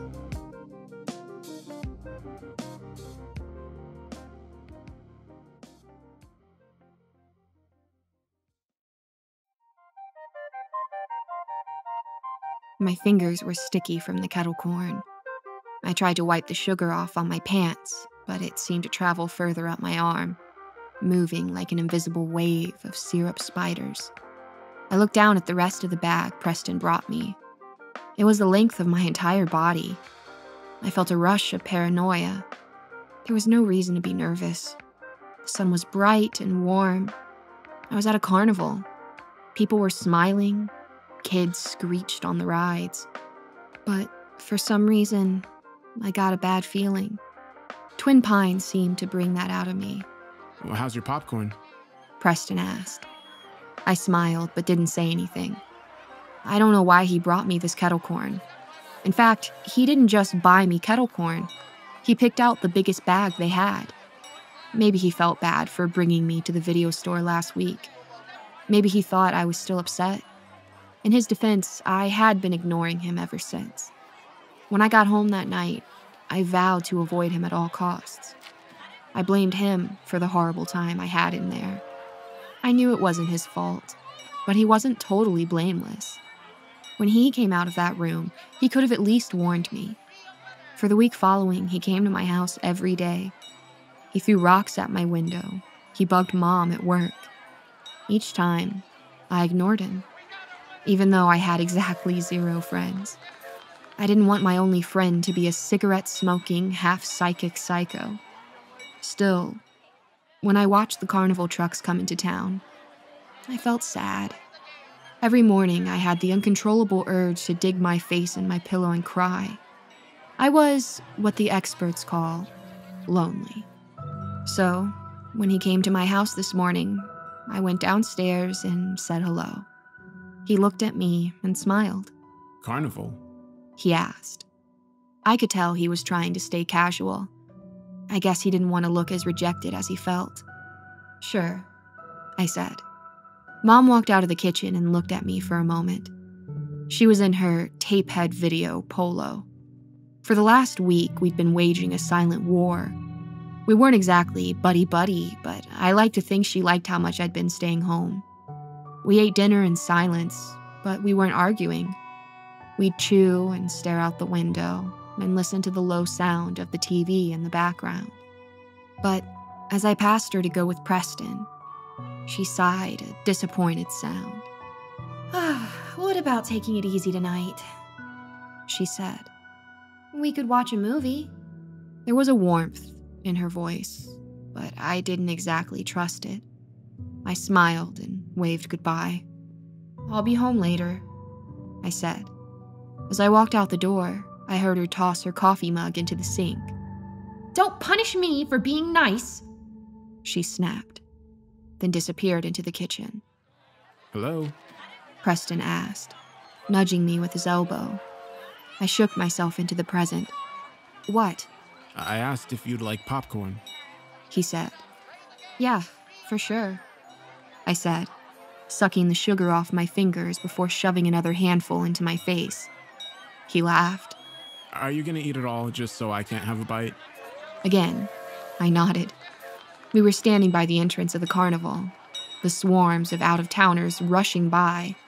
I had never seen so many people in Twin Pines before. From what Preston explained on the walk over, The Twin Pines Carnival was a bit infamous around these parts. Every year, a kid goes missing, he said. We were walking down Main Street when he told me. I looked up at the distant attractions. I could see the Circle of Fire ride above the tree line. Missing? Yep, and for whatever reason, each year the carnival gets more popular. As we walked, I watched the traffic back up. There must have been 100 cars. The eager family sat in a long line between Main Street and the fairgrounds. Although fairgrounds was a bit generous. It was a big square carved in a cornfield. That's not real though, right? I asked. There's no way a kid actually goes missing every year. Preston bit off a fingernail and spit it into the grass. Oh, it's real. Every year? For the last 5 years, yeah. I mean, I guess technically it could have happened after the fair, or on the ride home, or back at their houses. No one really knows, right? Parents could be killing their kids and using the carnival as an excuse, but either way, the police report always goes back to the fair. I kept my attention on the cars. If I'd looked at Preston, I might start to believe his stupid urban legend. I already had enough things to be paranoid about. As the sun baked down on the cars, the carnival came more into view. It looked innocent enough, no different than the dozen other carnivals I'd been to in my life. Every once in a while, someone would honk or yell out their window or toss trash by our feet. Preston would flip them off and yell that the earth was dying, which made the kids laugh. I didn't engage with them the way he did. Instead, I quietly stared at the happy families, the kids bouncing on the back seats, the moms smoking cigarettes, the dads blasting sports radios. Did they know they were inching toward their doom? Or was that a part of the thrill? So you're not nervous about getting abducted? I asked. Preston paused for a moment. Screams echoed in the distance. I could see more of the roller coasters now. They rose above the trees like abandoned monsters. I watched one of the roller coasters as its flimsy cart peeked over a drop. A dozen sets of hands raised in the air. There's probably, 1,000 people that come here every year? Maybe 2,000? That's pretty good odds. That's not much more dangerous than dying on a roller coaster. I guess, I said. As much as I wanted to believe him, I knew the math wasn't on our side. Out of the hundreds of carnivals that happen every summer and the thousands and thousands of people who attend them, how many people really died on the roller coasters? 1 in a million? That didn't make me nervous. But 1 in 1,000 chance of vanishing into thin air, that made me a little nervous. I finished a quarter of the kettle corn before giving up. I offered Preston the rest in solidarity, but he said no. He pointed to his incredibly thin stomach, as if the popcorn would somehow ruin his perfect shape. I rolled my eyes and threw the rest in the trash. As we walked through the crowd, I marveled at how alive our sleepy town had become. Food stands smoked, scents of fat and salt wafted in the air. Carnival games rang with shouts of winners and losers, of pop balloons and squirting guns. Kids screamed as rides rose and descended, twisted and turned, shook and spun. Everything was bright and sweet. As we navigated the happy chaos, my paranoia slowly left. From the looks on everyone's smiling faces, no kids had been abducted yet. But, as always, my good feeling didn't last long. I recognized her instantly. Her short hair and dark eyes and curved posture. She was outside the carousel ride in a ticket-taker uniform. Even though her shirt was bright yellow, there was a darkness to her, a morning fog. I tried to ignore her, but she saw me right away. It was like she had been watching me since I first walked in. "Emma," Marjorie said, "thank you for coming to my carnival." I stopped walking and looked around. "Your carnival?" "I organize it, yes," she said. "Just one of my many ventures." She spoke with a strict matter-of-factness, like she was a school principal. "That's so cool," I said, starting to walk away. Well, it's good to see you. She reached out and grabbed my shoulder. Her hand was cold, even through my shirt. The chill ran through my body. You don't know what happened to my dog, do you? Sorry? A few weeks ago, my dog was murdered, she said. Your mom says you were out that night. You don't know anything about it, though, do you? I closed my eyes, tried to look like I was remembering something, even though the memory was fresh in my mind. The dead dog was in the middle of the road. I saw its closed eyes, its empty frown, its matted fur. Yeah, I was out that night, yeah, I said. I needed some air, and maybe saw something. But, I didn't want to pry, and... What do they say?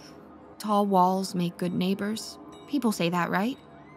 A group of kids passed Marjorie their tickets, but she kept her eyes on me the whole time. The edge of her smirk curled up. She knew something. I looked at Preston. He was staring at her, his eyes squinted. Hey, Emma, he said. I had way too much popcorn, and I think I'm gonna be sick. Can you come with me to the bathroom? Marjorie kept her gaze on me. Go help your friend, she said. And if you remember anything, you know where to find me. I know where to find you, too. We should probably go, I said, elbowing Preston. Come on. Oh, before you go, Marjorie said, pulling something out of her pocket. It was 2 tickets. Come back to the carousel later. First ride's on me. I don't want any tall walls between us. Preston tugged my shirt, and I followed him, stuffing the tickets into my pocket. Once we got out of earshot, he put his hands on my shoulders and stopped me.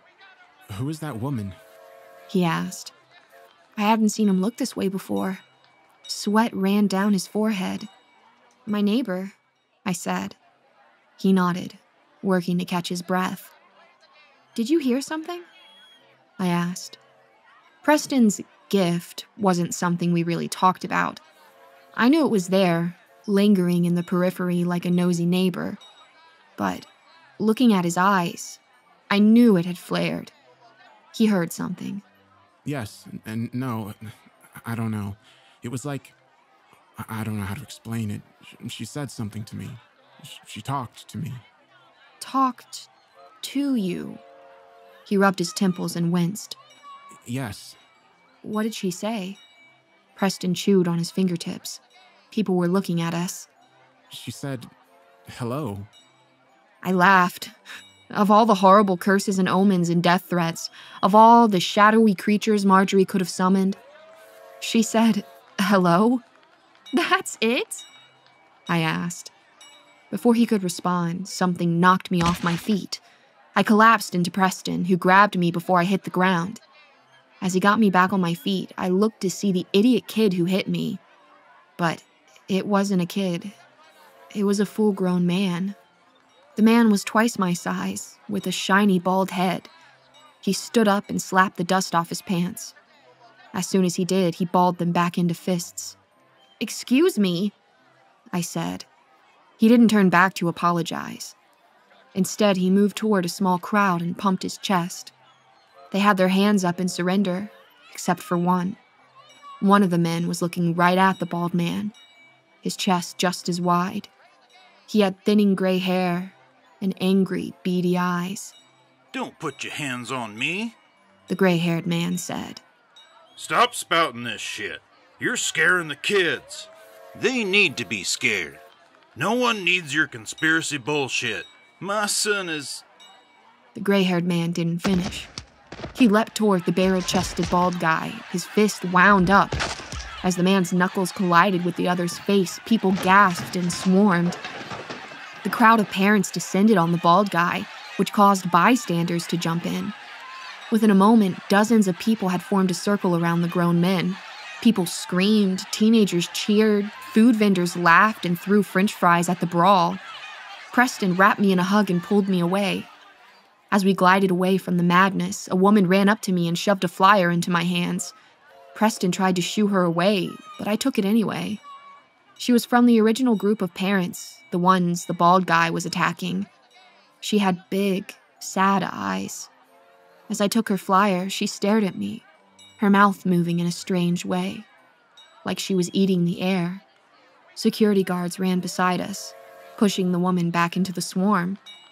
I kept looking at her. There was something tragic about her.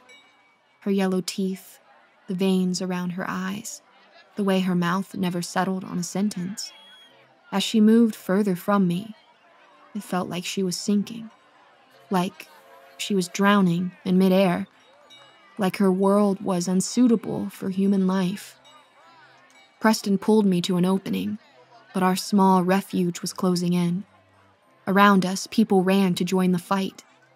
They were mad with excitement, like the fight was another attraction. Let's get out of here, Preston said. I looked ahead. The exit was a long way away.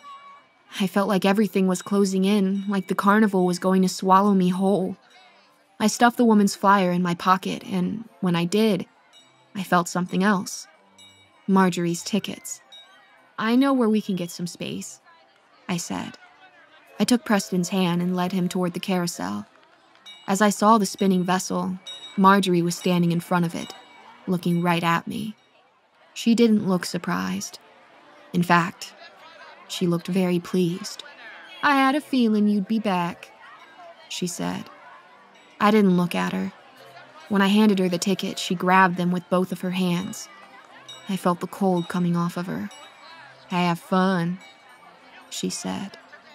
I pushed past her and ascended the ramp, pulling Preston behind me. We were the only two people on the ride. As we searched the plastic horses for our steeds, I studied their eyes. They were frozen, staring off into the carnival, paralyzed in a flash of excitement. While they charged toward nothing, I noticed a painting on the center of the carousel. The faded portrait showed scenes of cheering children. There was something off about their faces, though. Their arms raised in celebration, but their faces were stoic, the muscles totally still. If it wasn't for their flailing arms, they almost looked dead. Preston settled on a pink and purple unicorn.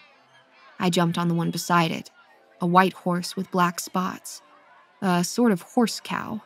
Well, that was chaotic, Preston said, looking back at the brawl.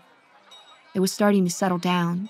The group of flyer-wielding parents were being escorted out of the park. Seriously. What were they selling? He pointed at the flyer in my pocket.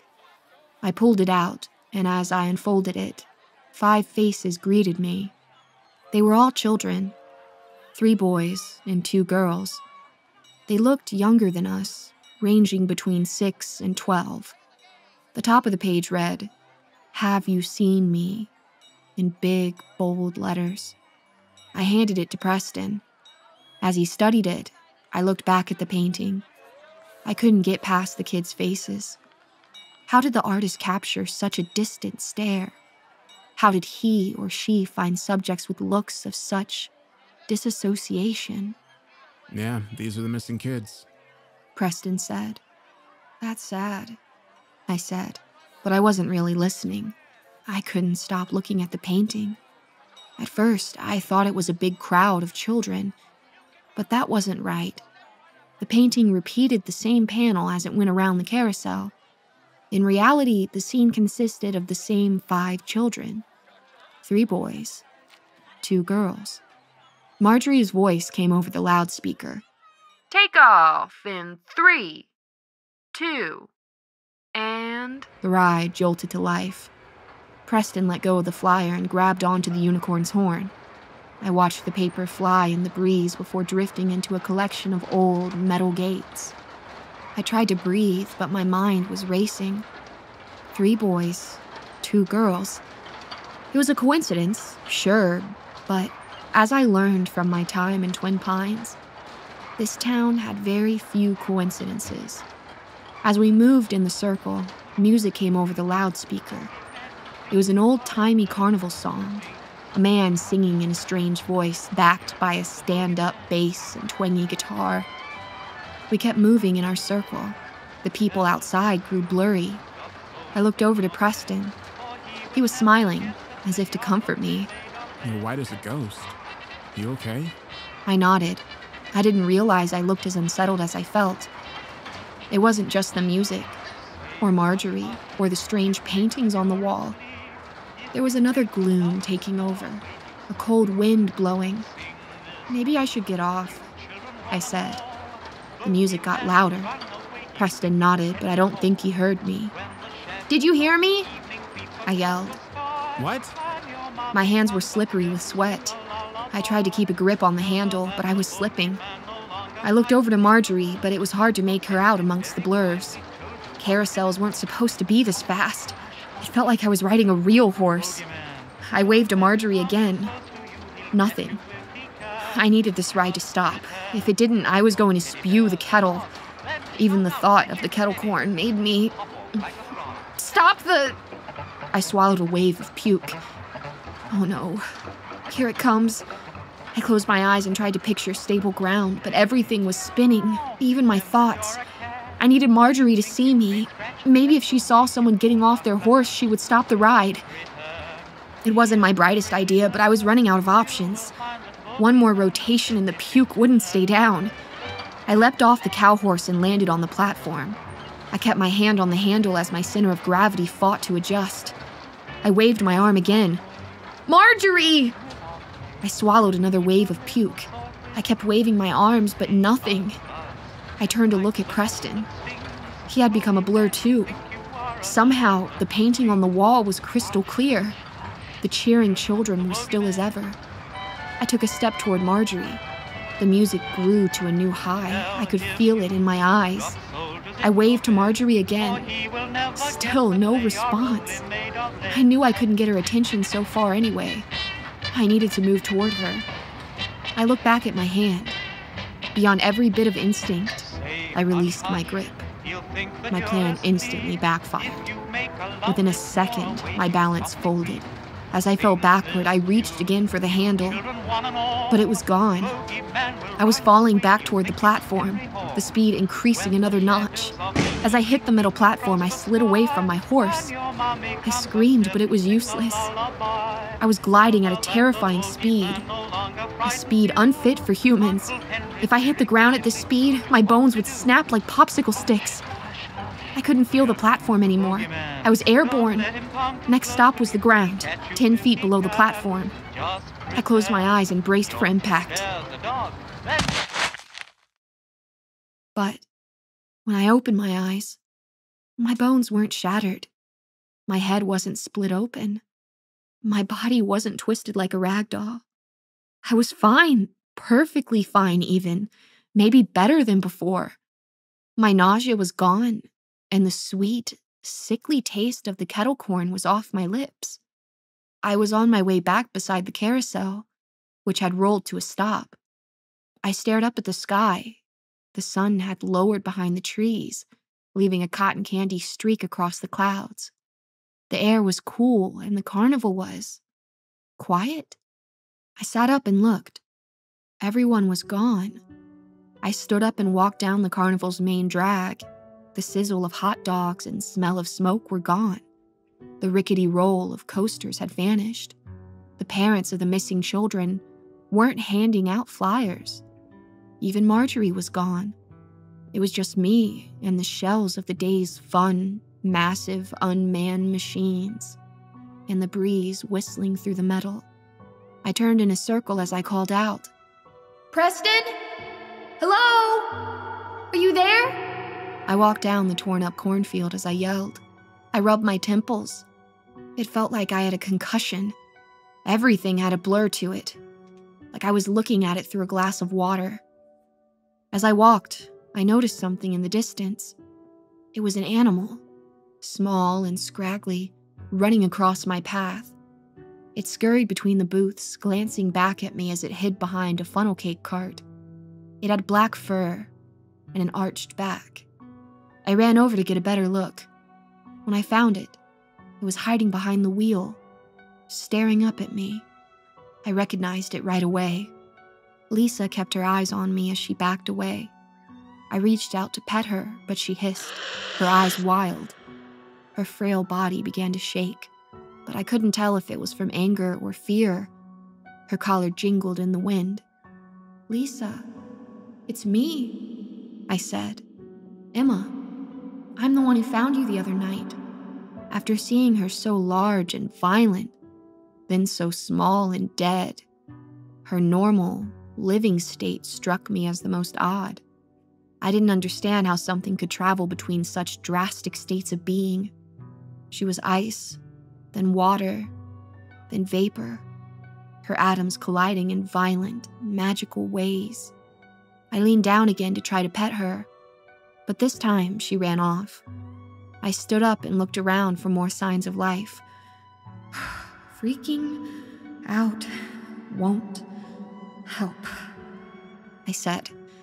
I started to hyperventilate. Just stay calm. I listened to my voice. It sounded strange. I turned back to the carousel. They appeared out of thin air. Preston was walking off the ride, turning side to side, calling my name. Marjorie was standing by the entrance. She acted like she couldn't hear him. Her expression was perfectly still, unfazed. Hey, it's me! Hello! I yelled, running over. Marjorie glanced at me for a moment, then looked back at Preston. He had an aurora around him, a sort of pink cloud. It was like looking at someone through a kaleidoscope. Where's Emma? He asked Marjorie.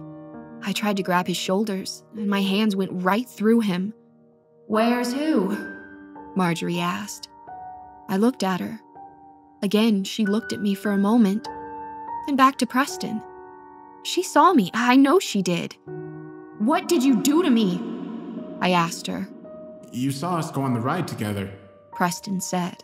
She said she was feeling sick, and all of a sudden she was gone. Well, maybe you should check the bathrooms, Marjorie said. I stared at her, scrunching my face to look as mean as possible. I knew she saw me. I could tell in the way she talked, like a parent lying about Santa Claus. It was in the way she smiled, too, the edge of her mouth curled ever so slightly, subtle as the serif on the edge of a curse word. You can see me, I said. Marjorie didn't look over. Hello? I know you see me! Hello, hello, hello! Stop doing that! Preston yelled. He moved back and put his hands around his head. He was in pain. Preston? I lowered myself to match his eyes. He still didn't see me. Preston, hello! It's me! You need to help me! Are you having a headache? Marjorie asked, stepping closer to him. Preston looked up at her. His eyes narrowed. How are you doing that? He asked. Doing what? Preston, listen, I said. Can you hear me? Hello? Hello? Hello? Hello? Stop it! You're in my head! Stop! He yelled. I'm sorry, Marjorie said. She reached out to him, and he jumped away from her. Hello? It's me, Preston! Hello, hello! I yelled. He stumbled back and collapsed. As he lay on the ground, the dirt beside him kicked up. There were footprints beside him. He was looking up at the air. Somehow the air picked him back up. He's having some sort of episode, Marjorie said to the empty space. Maybe we should call an ambulance. Preston looked around him. He pushed at the invisible people of the other world, the world I was no longer a part of. As he ran away from me, the dirt kicked up in his wake, like the air was chasing him. After a moment of running, he vanished. I kept my back to Marjorie for a moment. Everything grew quiet again.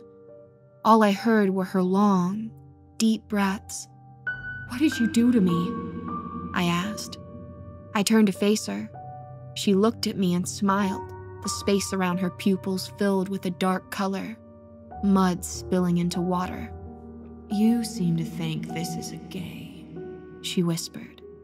Lucky for you, I like games. Her voice dropped an octave. I felt it in my stomach. What? I asked. I stepped away from her. Marjorie laughed. It rumbled through the ground, shaking the machines as it filled every sound molecule. I kept moving away from her. Then I turned around and started to run. The sound of her laughter filled my brain. I couldn't escape it. It flooded every nerve ending. As I ran, the distance between us stayed the same. I pumped my arms and legs, but I wasn't moving. It was like running in a dream. When I exhausted myself, I fell to the ground.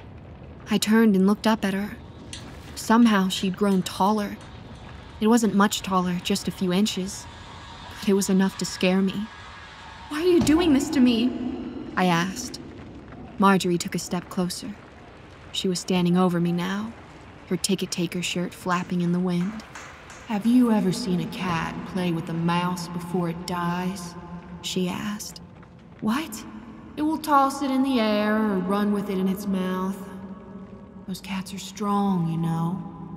If it wanted to, it could kill that mouse in an instant. But it doesn't. Do you know why?" In the distance, the sun fell below the trees. Dark clouds took its place, filling the sky like a gray wave. The temperature dropped. "I just want to go home," I said. I wanted to cry, but I held it in. I didn't want her to have my fear. I bit my lip and looked her in the eyes. "It doesn't kill the mouse because it wants to hold on to its feeling of power. And power only exists when something else is suffering," she said. "Mouse dies, power dies." The clouds moved quickly over the carnival. Rain fell into the dirt. The bright summer day shifted to something out of late October. Marjorie smiled down at me as her head slowly shifted to a long, oval shape. Her teeth were gray and worn down, almost fang-like. I imagined myself inside of her mouth, whirling and kicking and begging to be free. Marjorie smiled down at me as her head slowly shifted. "Our cat and mouse game is just beginning," she said, leaning down to touch my arm. She was nearly growling. "But don't be sad. Sometimes, against all odds, the mouse wins." Behind her, a small group emerged from the shadows of the machines. There were 5 of them. They were short and weak-looking, their bodies half the size of mine. As they walked closer, I began to recognize them. There were 3 boys and 2 girls. The children formed a half-circle behind Marjorie. They were looking down at me in the dirt, their heads slightly turned to the side. "Does she get a turn at the dart game?" One of the boys asked. I studied them as they studied me. The 2 girls were holding hands. One had bright, red hair, and the other blonde. They were equally pale, like they hadn't been outside in years. The redhead was smiling at me, overly excited. The blonde girl kept her eyes on the dirt. They were no older than 6 or 7. As for the boys, they kept to their own pack, taking turns poking each other. The oldest of the bunch was a little younger than me, probably 12 or so. He was twice as tall as the other boys, flaunting his height in the way he looked down on them. The other boys were younger, 6 or 7 as well. One of them had a shaved head and crystal blue eyes. The last boy was the shortest of everyone, with pudgy arms and a baby face. He, like the blonde girl, kept his eyes on the dirt. The tall boy spoke again. "It's only fair she gets to play. We all got one turn." Marjorie turned back and raised her hand. The kid seemed to shrink in size. The tall boy's confidence folded in half. "Speak when spoken to, children. Don't be rude." "Sorry, Miss Marjorie," the boy said. The kids moved closer together. The girls extended their hands to the boys, who grabbed them instantly. They acted like a single, frightened creature, a beast with 5 heads. "What's the game?" I asked. Marjorie looked down at me. "Stand up," she ordered. I did as I was told. As I stood, she stepped closer to me. Somehow, she kept growing in height. I was shorter than her chin now. "The game," she said, laughing. She put her finger in her mouth and bit down on it. She wiggled it around, mimicking the screams of a trapped mouse. Then she opened her mouth. The finger mouse scurried off, flailing with the rest of her fingers as she moved her hand toward the sky. The rules are simple, she said. hit the right balloon, and you go free. Hit the wrong balloon and, well, She peered back at the 5 children, then leaned toward me, whispering in my ear, hit the wrong balloon, and you better get real comfortable here. I looked up at her face, which had continued to morph. She looked like a painting recovered from a flooded basement. Her features shrank in some places, but expanded in others. The Marjorie I'd been seeing was a mask. Something was waiting underneath. I lifted my chin and looked her in the eyes. Okay, I said. I want to play. Before the word got out, Marjorie snapped her fingers and everything changed. I was in front of a carnival game on the far side of the fairgrounds. The kids were behind me, huddled together in excitement. Marjorie stood beside them, foreboding as a schoolteacher. They all watched me. Breathe, aim, and throw. Use your head. 1 dart, 1 chance, she said. Good luck. What are the rules? I asked. Breathe, aim, and throw. Use your head. 1 dart, 1 chance, she said again. I looked at the kids. They nodded in agreement. You gotta hit the right balloon, one of the girls said. You don't know which is right, though. We all got it wrong. I turned back to the game. There were 10 balloons sprawled across the board, all ranging in color. None of the colors repeated, and the sizes ranged from balloon to balloon. I picked the dart up off the table and aimed it at the board. I pointed the metal tip at each balloon. I was waiting for some kind of indicator, a change of the wind, a flash of light, a tremble through the ground. But as I made it from balloon to balloon, nothing changed. They all seemed to be the same. I turned back to Marjorie. Can I get a hint? I asked. Marjorie took a step toward me. She sighed in frustration. I could smell her breath. It was rotten, but covered up with something sweet. It reminded me of the kettle corn. You have such a strong feeling on right and wrong, Marjorie said. So, which of these balloons is wrong? I looked back at them. They all looked like normal balloons. Nothing distinguished one from the next. I don't know. Your time is running out. What? Breathe, aim, and throw. Use your head, she said. I lifted the dart and aimed it at the wall. I could just throw it. It wouldn't be past Marjorie to ruin my life based on chance.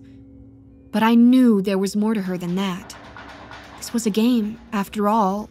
What fun would her torture be if, when it was over, she couldn't rub the answer in my face? I'm bored. You're bored? 30 seconds. That's not fair. Marjorie lifted the invisible mouse and dropped it into her mouth. She laughed as she chewed on the air. 25 seconds now. I looked back at the board. What did she say? What clues did I have? Breathe, aim, and throw. Use your head. 1 dart, 1 chance. Breathe, aim, and throw. Use your head. 1 dart, 1 chance. What did she mean by breathe? I let out a long exhale. Marjorie laughed. The balloons stayed the same. You're missing the point. What? Marjorie kept laughing. 20 seconds. I was missing the point. How was I missing the point? What was the point of her little game? To show me how weak I was? To have fun at my demise? What was the point? No matter how much I tried, I'd always be weaker than her, or was there another point? Was there a point? I looked down at the dart. On the center of the metal point, there was a hole. It was the tiniest hole I'd ever seen. But it was a hole. Maybe a thread could go through, but even that was a stretch. I thought through the rest of the riddle. Breathe, aim, and throw. Use your head. 1 dart, 1 chance. Breathe. 15 seconds. I brought the dart to my lips. As I breathed into the hole, nothing happened at first. But then I noticed something. The balloons on the board got bigger. I kept blowing, and they got bigger. But the bigger they got, the more they changed. The colors took on more colors, then lines, then shades, then faces. They were indistinguishable at first, but slowly the features took shape. Mouths and eyes stretched to life, looking at me with grimaces of pain, like their bones were squished to the balloon size. 10 seconds. I kept breathing into the dart as the kids behind me cheered. I looked back at Marjorie. She didn't give anything away. Her smile was perfectly still. When I couldn't blow into the dart any longer, I looked at the faces. They were recognizable now. A shiver ran down my spine. My mom's face was in the top left corner. Her mouth twisted into a look of horror. Her eyes never settled on me, but focused behind me on the other kids. Her gaze was lifeless. I looked at the other faces. Dad was there too, looking half dead. He was chewing on his lip with the lazy focus of a cow. Preston was there too, as was Marjorie, and the hippie parents, and the boy, and the video store man. Their faces continued to change. The stares became more alive, like animals waking in time for slaughter. I lifted the dart and aimed at each one. You'll never save yourself. Marjorie barked. Her voice is 2 octaves lower than normal. You're weak. You've always been weak. Weak little girl. I moved the dart across each face. Each one yelled something new at me. Coward. Freak. Loser. You should have went through with it. Everyone hates you. Hurry up! One of the kids yelled. 7. Marjorie said. I studied the balloons, my palms now sweating. None of these looked more wrong than the others. They were all bad in their own way, so which one of these was the wrong balloon? It didn't make sense. I thought back to Marjorie's hints. Breathe, aim, and throw. Use your head. 1 dart, 1 chance. Breathe, check, aim, and throw. I couldn't yet, not until I knew where to throw it. As the balloon heads kept taunting me, Marjorie continued to count. 6. Use your head. 1 dart, 1 chance. Use your head. Use your head. I lifted my hand to my face. As I made contact, I jumped. My face didn't feel right. I touched it again. My skin was sticky. When I ran my finger down my cheek, it made a squeak sound. I recognized the texture, but I couldn't quite name it. It wasn't quite kettle corn sticky, but it was close. Use your head. Use your head. I kept touching my face. 5. Just throw the dart! A girl yelled. I aimed the dart at the balloons. I didn't have time to think, or use my head, or whatever that meant. I just had to throw. Unless Marjorie meant to. I touched my face again. I realized what the texture was. 4. I flicked the side of my face and heard a hollow pop. My head flung to the side and then bounced right back. I did it again, just as before. My head flew down into my shoulder and then popped up. Use my head. My head was a balloon. But that meant I would have to. 3. I looked down at the dart's point. The metal glistened in the dull carnival light. I knew this was going to hurt. Really hurt. Maybe hurt more than anything I'd ever felt before. But what was my alternative? Be stuck with Marjorie in the other place forever? I imagined that forever. I smelled its stench, saw its endless light, felt its endless dark. I pictured my skin taut and preserved like a pickle in a jar, the glass gathering dust. I saw Mom's pain, her doubled-over body, my funeral filled with pictures and flowers. Preston was there, slapping himself in the face, his guilt too heavy to handle. 2. Marjorie would be there too, smiling that same stupid smile. It made me angry, really angry. But my anger only made Marjorie more powerful. I was the mouse, kicking through the sky, desperate to feel the ground again. Then, if I ever did land, I'd have to look up at her bloody fangs and wait for my fate. All the while, I'd be feeding her. She'd get stronger as I got weaker. She'd feel free and grand and filled with light. I touched my rubber skin one last time. 1. I grabbed the dart with both of my hands. As I held it out in front of me, I gathered all of my strength. Then, in one single motion, I dropped my head and tensed my arms, and just as the point touched between my eyes, I heard it. Then everything went dark. When I opened my eyes, everything was still dark. People were screaming, calling out for help. But in the distance, I heard other sounds, joyful sounds. Kids cheered, carnival music played, roller coasters flew down tracks. "Hello?" I said. "Hello?" Someone responded. Then more voices. "Hello? Who's there? What's going on? Hello?" Their voices sounded familiar. As they called for help, our space warmed up. Within a few minutes, it got hot, then really hot. It was like breathing bath water. Sweat poured down my face. "Hello? Hello?" Someone started banging on something. It sounded like pots and pans. I reached out to find it. My hands hit a wall. I pounded it with my fists. "What's going on? Hello? Help! Hello?" We screamed louder as we punched the metal wall. It was hard to breathe. We didn't have much time. Then I heard it. A new voice. "Stay calm," it said. It was coming from behind the wall. All of a sudden, light blasted in. It hurt my eyes, but slowly I made sense of the white light. People were coming in to grab us. I looked around. I knew where I recognized the voices from. The 5 kids from the carnival were trapped with me. They looked just as they had in the other place. As people came in and grabbed them, I waited for someone to lift me up too. But no one did. As soon as people recognized who the 5 kids were, screams and cheers erupted through the crowd. The children were pushed and pulled into people's arms. Grown men and women broke down into babies, their tired faces erupting with pain and joy and shock. As the crowd huddled around the missing children, I stepped out and made sense of my surroundings. We'd been trapped in the center of the carousel. We were right behind the painting. Where? One woman cried as she grabbed one of the girls. You're just as you were. It's been... How did...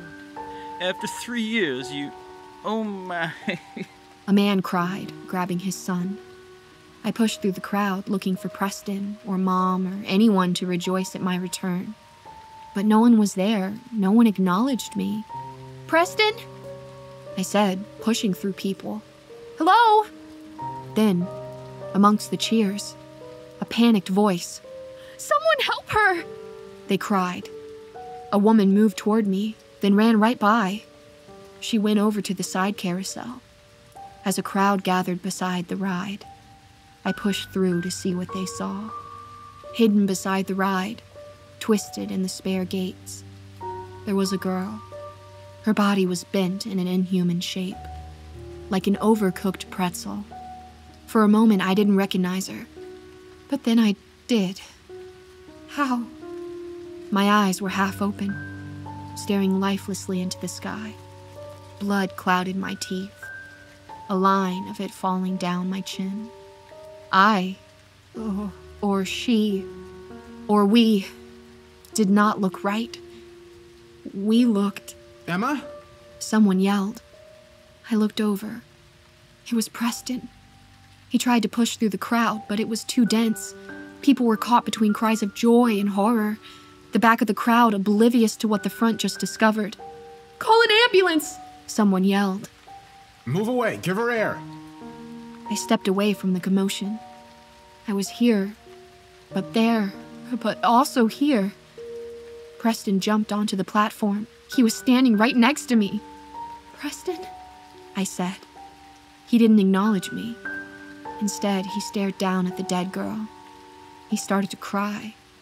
I turned to look at Marjorie. She didn't move from her ticket-taker post. Her chest raised like a royal guard. She looked back at me, and For a split second, she met my stare. She saw me. I dropped to my knees. My head felt like a snare drum. I dropped my face into my hands and tried to catch my breath. It was all happening too fast. When I looked up again, I noticed something strange. The painting was right above me, but it had changed. The 5 children were gone. In their place, there was only one. Her arms crossed and gaze fixed out into the world. Her mouth stretched down like a clown's. Tortured and sad. She was still trapped. She was me.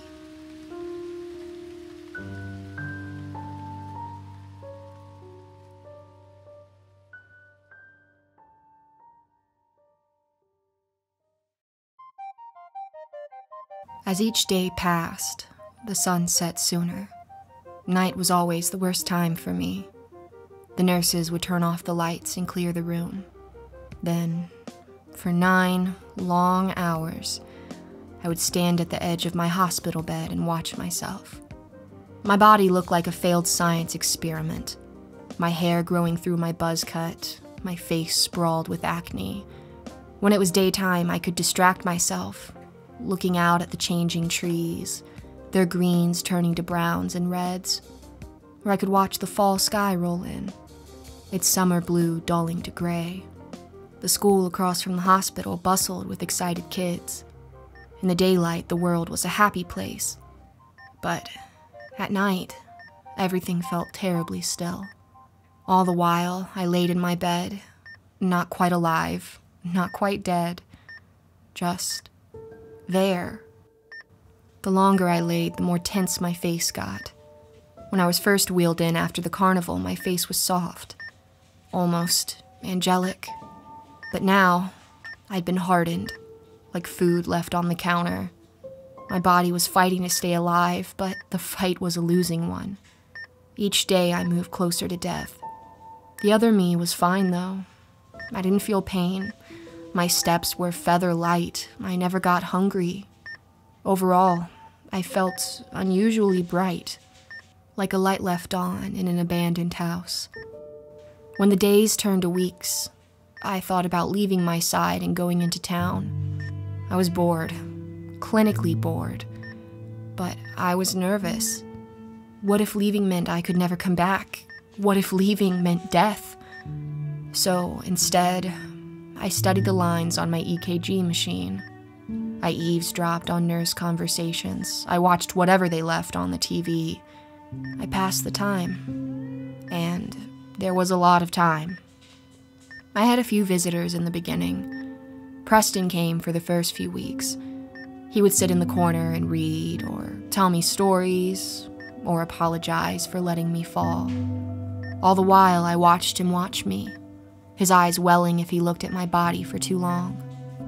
I didn't want him to blame himself. But if I was being honest, I enjoyed Guilty Preston. He wasn't so painfully cool. He was himself. A sad, weird dude. And more than anything, I enjoyed his company. It wasn't like my mom was offering any. She hung outside the door, watching but never entering. I don't know why I expected anything different. So, for most of my coma, I was alone. All I had was my own company. Then, on a brisk October morning, my fortune started to change. The sun was high in the sky, erasing shadows throughout the town. I was looking out the window, admiring the way the light cut through the fall colors. Then, behind me, I heard chatter. I turned around. Mom hugged someone outside my room. I couldn't tell who it was. When the door swung open, I recognized the visitor instantly. I wanted to leap back into my body and hide. She had her same smile, the edges of it curled up, her teeth small and gray. She looked at my body in the bed and sighed. Then quickly, she glanced at me. The real me. We locked eyes. Then she looked away. She saw me. Of course she saw me. She put me here. As she sat down next to my body, I kept my eyes on her. She was wearing a tapehead video polo in torn blue jeans, the cuffs frayed right above her flip-flops. I couldn't believe something so demonic was wearing flip-flops. "I know you see me," I said. Speaking to someone felt strange. When you spend weeks replaying the same conversations in your head, speaking out loud feels like an invasion of privacy. "Hello, dear," Marjorie said, still looking at my body. "How are you feeling?" She spoke calm and clear. I wanted to kick her head into the wall. "I solved your riddle," I said, "when we were at the carnival. Did you forget? I'm supposed to be free." Marjorie held her hands in prayer. She sighed, her breath high-pitched like a kettle. "When I asked about what you saw your first night here, I wasn't trying to get you into trouble," she said. "I hope you know that." Outside, the weather mimicked my anger. Raindrops flicked the glass. "Is that all you want?" I asked, stepping toward her. "Yes, I saw your dog die. I saw it get thrown out the window. Do I know how or why that happened? No, I can't even begin to understand this." "This place?" Marjorie asked. "I think you understand this place pretty well." "No, I don't. Enlighten me." "You've been to this place before." "What?" "I get a lot of applications for my properties, you know, ever since Twin Pines got rated Sleepiest Town in America. I get a dozen applications a day. It's a beautiful house, and the price is right." Marjorie kept her eyes on my body. She unlatched her prayer hands and grabbed mine. They sat lifeless in hers. "Don't touch me!" "I needed someone who understood this place. Someone who's tasted it, felt it, was drawn to it. You've been drawn to this place for a long time." "What are you talking about?" "Hospital records are easy to find, dear. If you call and get the right numbskull, they'll spill everything. Hello, this is Martha Bates, the nurse from Twin Pines High School. I need to confirm the medical records from a Miss Emma Flowers." Marjorie turned to face me. The real me. "You knew about my attempt?" I asked. "Why do you say it like that? Attempt. Oh, poor me, I tried to kill myself. Don't be so hard on yourself. You were drawn to my world, Emma dear. You understand that the place you were born has nothing left to offer you." I shook my head. "No, I was sick. I wasn't thinking straight." "Cats get to live in the big, beautiful house, while mice are forced into the walls. Don't you want to live in the house?" I kept shaking my head. "And maybe one day you'll turn into a cat yourself," she said. "Wouldn't that be nice? This town could be a 2-cat household." Marjorie stood up and walked toward me. I looked to the door. Mom was chatting with the nurses. She was smiling. Of course she was. The one moment I needed her to save me. The moment I needed her to see how much of a fraud Marjorie was. She's not here. She's never been here. She won't even step inside my hospital room. She didn't then, and she won't now. She just hangs in the hallway like a nosy neighbor, listening to the beeps of my slow death. I know you're scared. I know it's hard to acquaint yourself with my side of the universe. But it'll be okay if you come with me. I'll give a life, a real life. A life where people listen to you, love you, give you power. No, I don't. No. As Marjorie moved closer, I moved away. But I was running out of space. It wouldn't be long before she overtook me. Those children from the carnival weren't ready for this world. I tried to show them, but they didn't listen. They were caught in the illusion of your world. They missed their parents. Can you imagine? Missing strangers like that? I couldn't understand it. Marjorie reached out and touched my shoulder. But you, Emma, you understand me. I know we bicker, but there's a part of you that understands this place. I can feel it. I pushed her hand away. I'm not your mouse. You can't keep pulling me in and out. I just want to go home. Is that so? Yes. You want to go home? Yes. And where would that place be? I paused. I opened my mouth to speak, but retracted. I knew the answer. It was an easy question. All I had to do was say it. But every time I tried, I felt a mass in my throat. Outside, the storm was picking up. Lightning struck in the distance. Marjorie stepped closer. I tried to move back, but I hit the wall. Her face was inches from mine. You've never been home, dear. There's no place for you in this world. I can hear your thoughts, Emma. I know how you feel. Stop hiding. I know you dream of being yourself, and here you can be so much more than you've ever dreamed of. You can be the real Emma Flowers. No! I looked away from her. Her breath was hot and minty. A tear streamed down my cheek. She wiped it away with her thumb. Don't touch me! I said. You don't have a lot of time, she said. I kept shaking my head. I had a home. I had a bed and a roof and a drawer full of clothes. I had a home. I had a home. Give in, Marjorie whispered. There was something about her voice, like it was the warmest blanket ever created. For a moment, I felt so drawn to her, but I knew she was a liar. I needed to get home, to my mom, to my life, I needed to get home. Didn't I? I don't want to be your mouse, I said, my voice quiet. What do you want to be then? She asked. I closed my eyes. I didn't know. I picked you, Emma.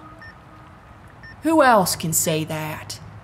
Your mom can't. Your dad can't.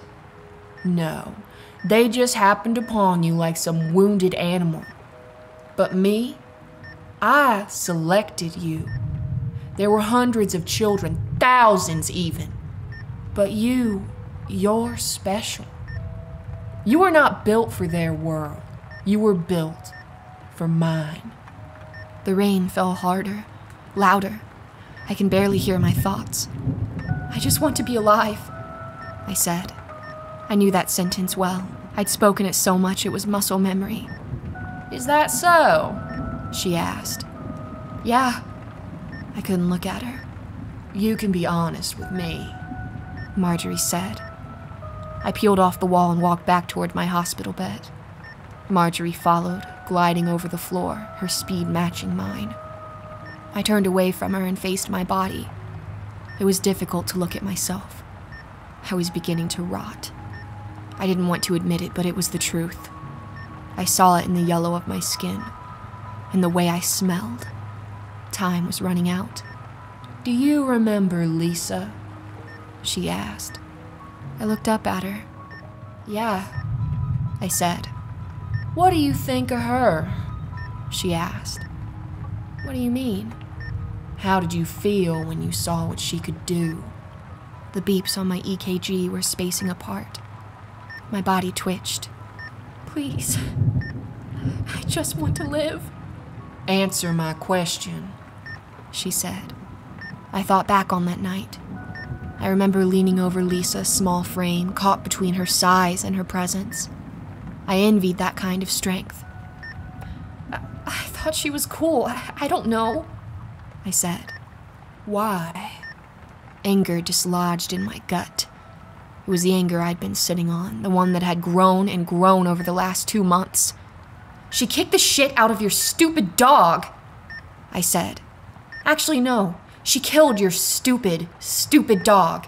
And your dog was a bully. So yeah, I liked Lisa. I wish Lisa would come in and do the same thing to... The room grew dark. Clouds covered the sky. In the hallway, the overhead lights flickered off one by one. Marjorie stepped back, extending her arms above her head. Then slowly her legs shrank. She looked at me as her face contorted, her features blending like melted plastic, her cheekbones sharpened, her nose lengthened. The hair above her lip, once faint, started to grow. It extended across her cheek, long and skinny like whiskers, as she dropped to her knees. Her back arched. Her polo and jeans slid off, too big for her new body. Inch by inch, her pale skin sprouted fields of black fur. Marjorie was gone. Lisa looked up at me. You admired her power, did you? Lisa said, her voice shrill. It was hard to speak. How? You were... Or... Lisa said. Lisa extended her legs and again transformed. Her fur grew thicker, her nose turned to a snout. The room filled with a loud crunch of bones. In a moment, Lisa was gone. The new thing's head tilted to the side, its neck clearly broken. Maybe you connected more with Beelzy, the thing said. I recognized it now. It was her dog. I watched you stand over my body. I saw how you looked at him. A poor little helpless baby. Just like you. The dog snapped its head to the side, re-breaking its neck. Or maybe it was his brother, little Bub. Maybe you felt like the one left behind. Outside, lightning attacked the air.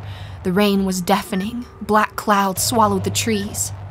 Or was it the awkward video store owner you connected with? The dog's back legs straightened as it stood upright, as the bones snapped and reformed. Fur shed onto Marjorie's clothes. Slowly, the long, twisted body of the video store owner appeared. He was naked, his joints protruding against his skin. He looked more skeleton than man, more concept than creation. He towered over me, his veins pulsing, neon yellow blood. There are many doors that lead to my house, sweet Emma, she said, her voice coming out of his mouth. I looked up at him. He must have been 8 feet tall. They were all... The man morphed back down to Marjorie. She was naked now, too, her skin heavy and wrinkled. A poorly made costume. I could see her skull through her eye sockets. Come over to my side, she said. I looked back at my body. It was stirring. The EKG was beeping in a strange rhythm, stopping for a few seconds, then beeping quickly. Please, I said. Just put me back.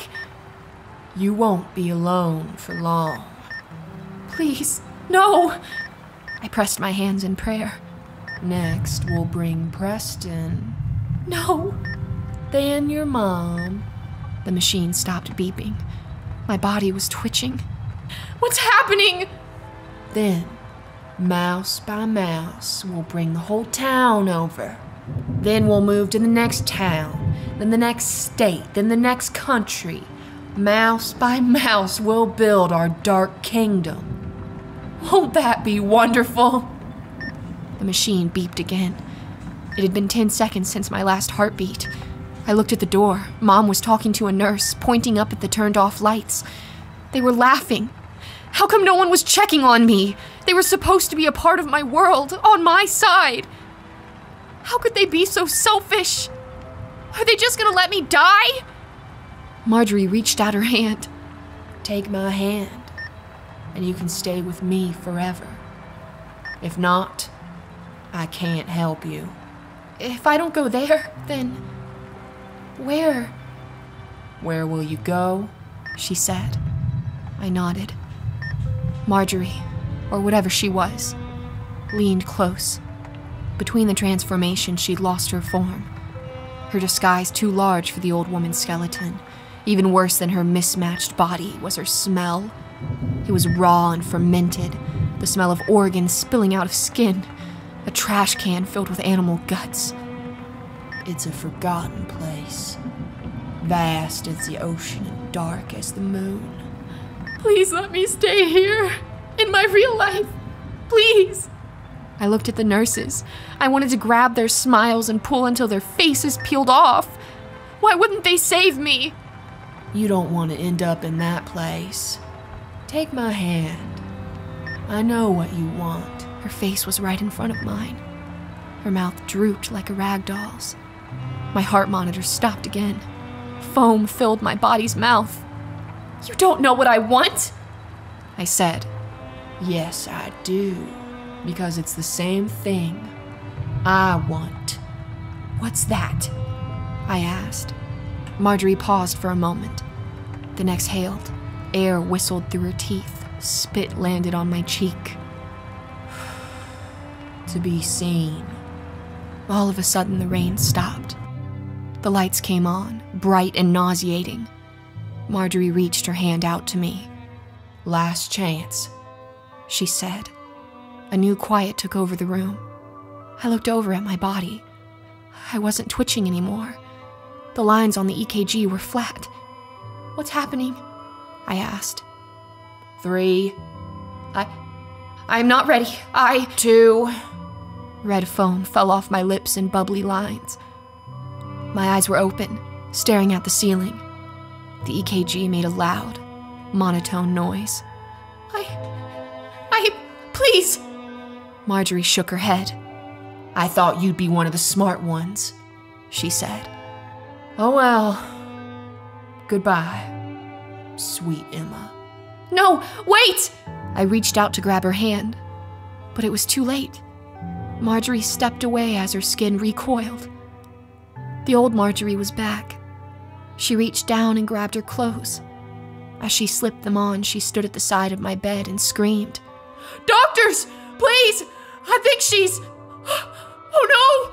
The nurses ran in, a doctor following behind. They pushed Marjorie to the side and hovered over me. Mom pressed her face against the glass, watching me. She didn't ask questions, or cry, or scream. She just looked at me, her face calm as settled snow. As the nurses prodded me with machines, Marjorie sat in the corner, her head in her hands. After a moment, she looked up at me. I matched her glare. A small smirk grazed her lips before frowning again. I felt frozen. My strength was slipping. The EKG stopped making noise. The nurses straightened up and moved away from my body. They looked at one another, sweat dripping down their foreheads. "Time of death, 1:12 p.m., one of them said. The rest of them nodded, then started putting things away. "Is she gone?" my mom asked through the window. No one answered. The doctor walked toward her. I followed him. When the door swung closed on me, I passed right through it. Mom was sitting on a chair outside the hospital room. Sweat ran down her forehead and onto her cheek, mimicking a tear. She looked up at the doctor. He reached down to hold her hand. We did everything we could, he said. "How long does she have?" she said. I'm sorry? "She's been dead before. She had an accident a few months ago. Her heart stopped. The doctor said if she stayed dead much longer, she'd have permanent brain damage. How long before it's at that point?" The doctor nodded, still squeezing her hand. The brain can survive without oxygen for about 5 minutes. "Then talk to me in 4 minutes," Mom said. "If my daughter is still gone, I will mourn. God hasn't taken her yet." And with that, Mom bowed her head and prayed. I looked at her hands. They were incredibly still. I'll wait here if you have any other questions, the doctor said, then sat next to her. "Can you hear me?" I asked. Mom kept her head down. I nodded, taking in a long, slow breath. "I'm dead, Mom. And I'm angry. I closed my eyes. My energy was fleeting, smoke ascending to the clouds. I was getting weaker by the second. But I didn't want to leave without saying goodbye. Or I guess, good riddance. You never cared about me, did you? You never wanted a daughter, especially after Dad left. I was a chore, a pain, a thing to feed, and bathe, and look after. When I tried to kill myself, it wasn't because I was so miserable. No, it's because the life I had wasn't mine. It was yours. I was your shadow, and I was never allowed to feel what you weren't feeling. I leaned down to get in her face. She was whispering the "Our Father." You should have let me die then. Because now, none of it is my choice. Killing myself was one thing I decided for myself, and now someone's taken my own death from me. Are you happy? Is this what you wanted? Mom kept her eyes on the ground. Maybe if you cared, even 1%, maybe I'd be alive.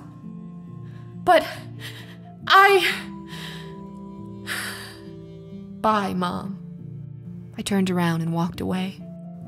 I didn't want to see her once I finally died. When my 4 minutes was up, I didn't want to watch her cry or scream or do whatever show she wanted to put on. Our relationship was over.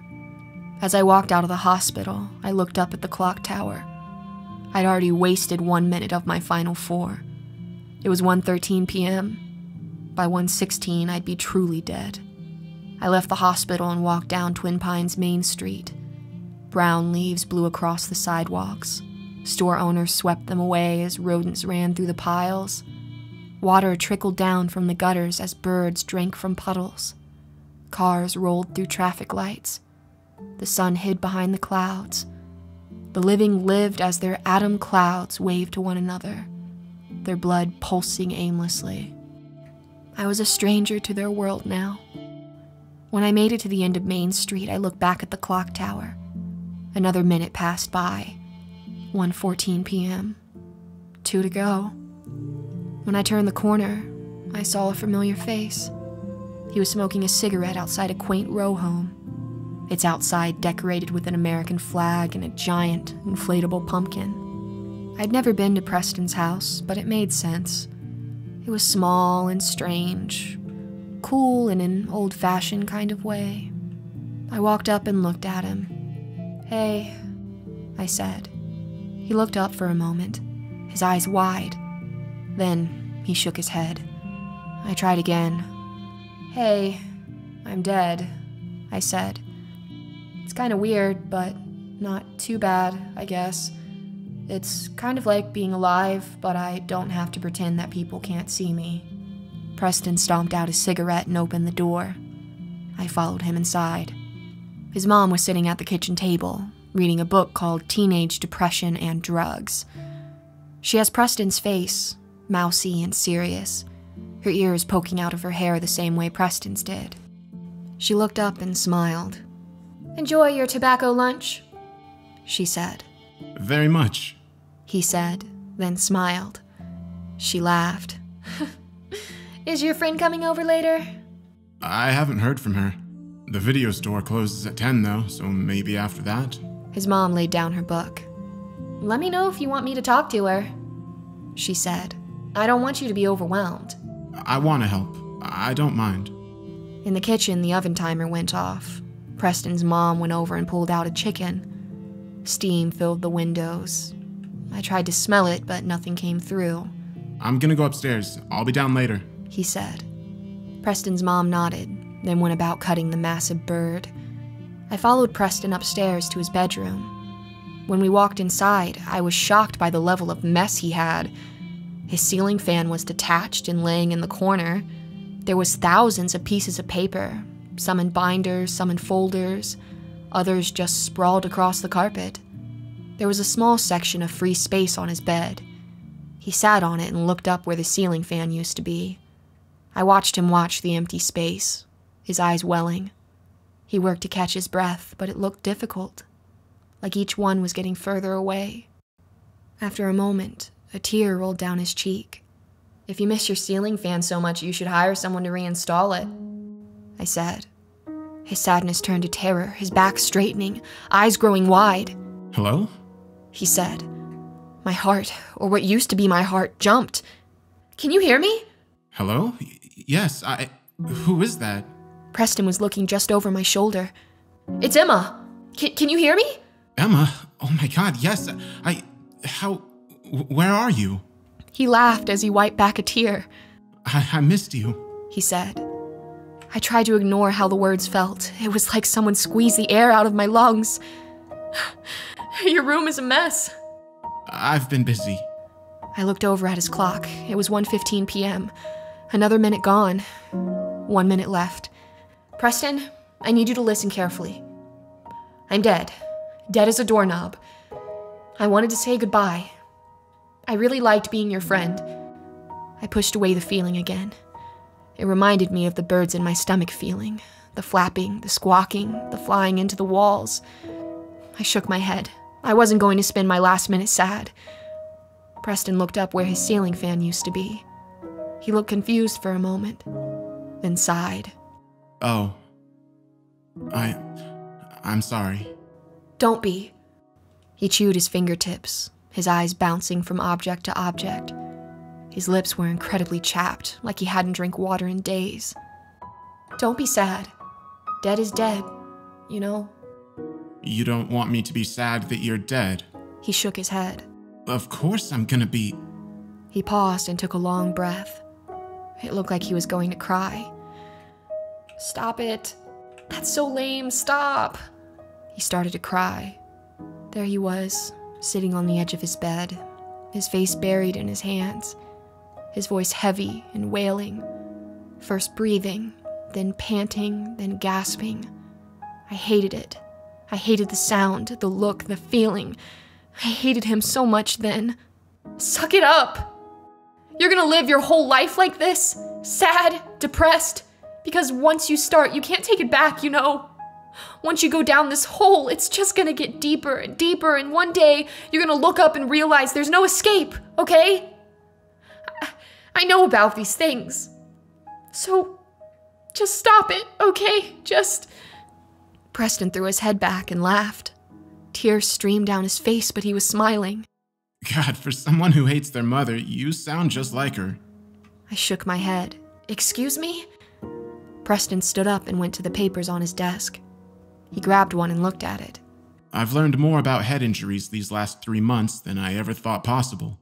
What are you talking about? Your mom's been coming over here. I know that sounds weird, but it's true. It started once a week, then twice. Now it's up to almost every night. At first, she was grilling me about what happened at the carnival. Then she started bringing in these articles, asking if I'd help her read through them. So yeah, that's what I've been up to. Again, Preston looked at the empty space on his ceiling. My mom went through a similar thing after, you know. She started buying all these books and reading things and I don't know. I get how your mom is feeling. Preston dropped the paper onto the carpet and picked up another one. There were hundreds of documents, journal articles, pictures, transcript conversations with the doctors, Bible verses. There were books, VHS tapes, a toy carousel covered in Post-it notes. At the edge of Preston's desk was a paper that especially caught my eye. It was a list of dates and times, next to a repeated phone number. At the top of the page was a handwritten note. The father. There were over 50 attempted phone calls.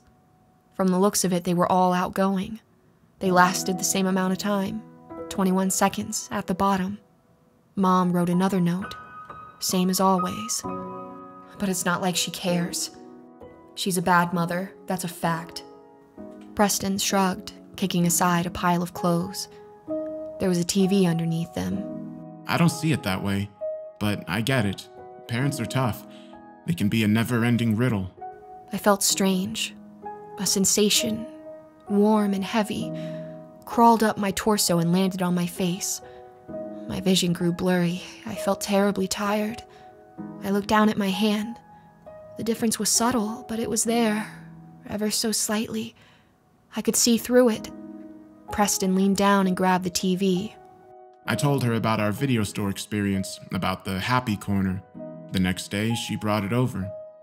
She had this whole theory about how electromagnetic signals caused your coma. She wouldn't let me turn it on, not until she brought a real doctor in to look at it, so it's just been gathering dust. Preston ran his finger along the top. A small cloud of dust kicked up. I'm glad I have it, though. I don't want to watch those movies again, but it's a good memory. Remember how real those videos felt? Like the scariest movie I'd ever seen. Do you remember? My strange feeling wasn't going away. I looked at my hand again. I was disappearing. I looked at the clock. I had 10 seconds left. This is it. What's it? What's happening? The physical feeling was met with another feeling. A rush of hot air. My thoughts were tripping over one another, ideas collapsing, multiplying, splitting.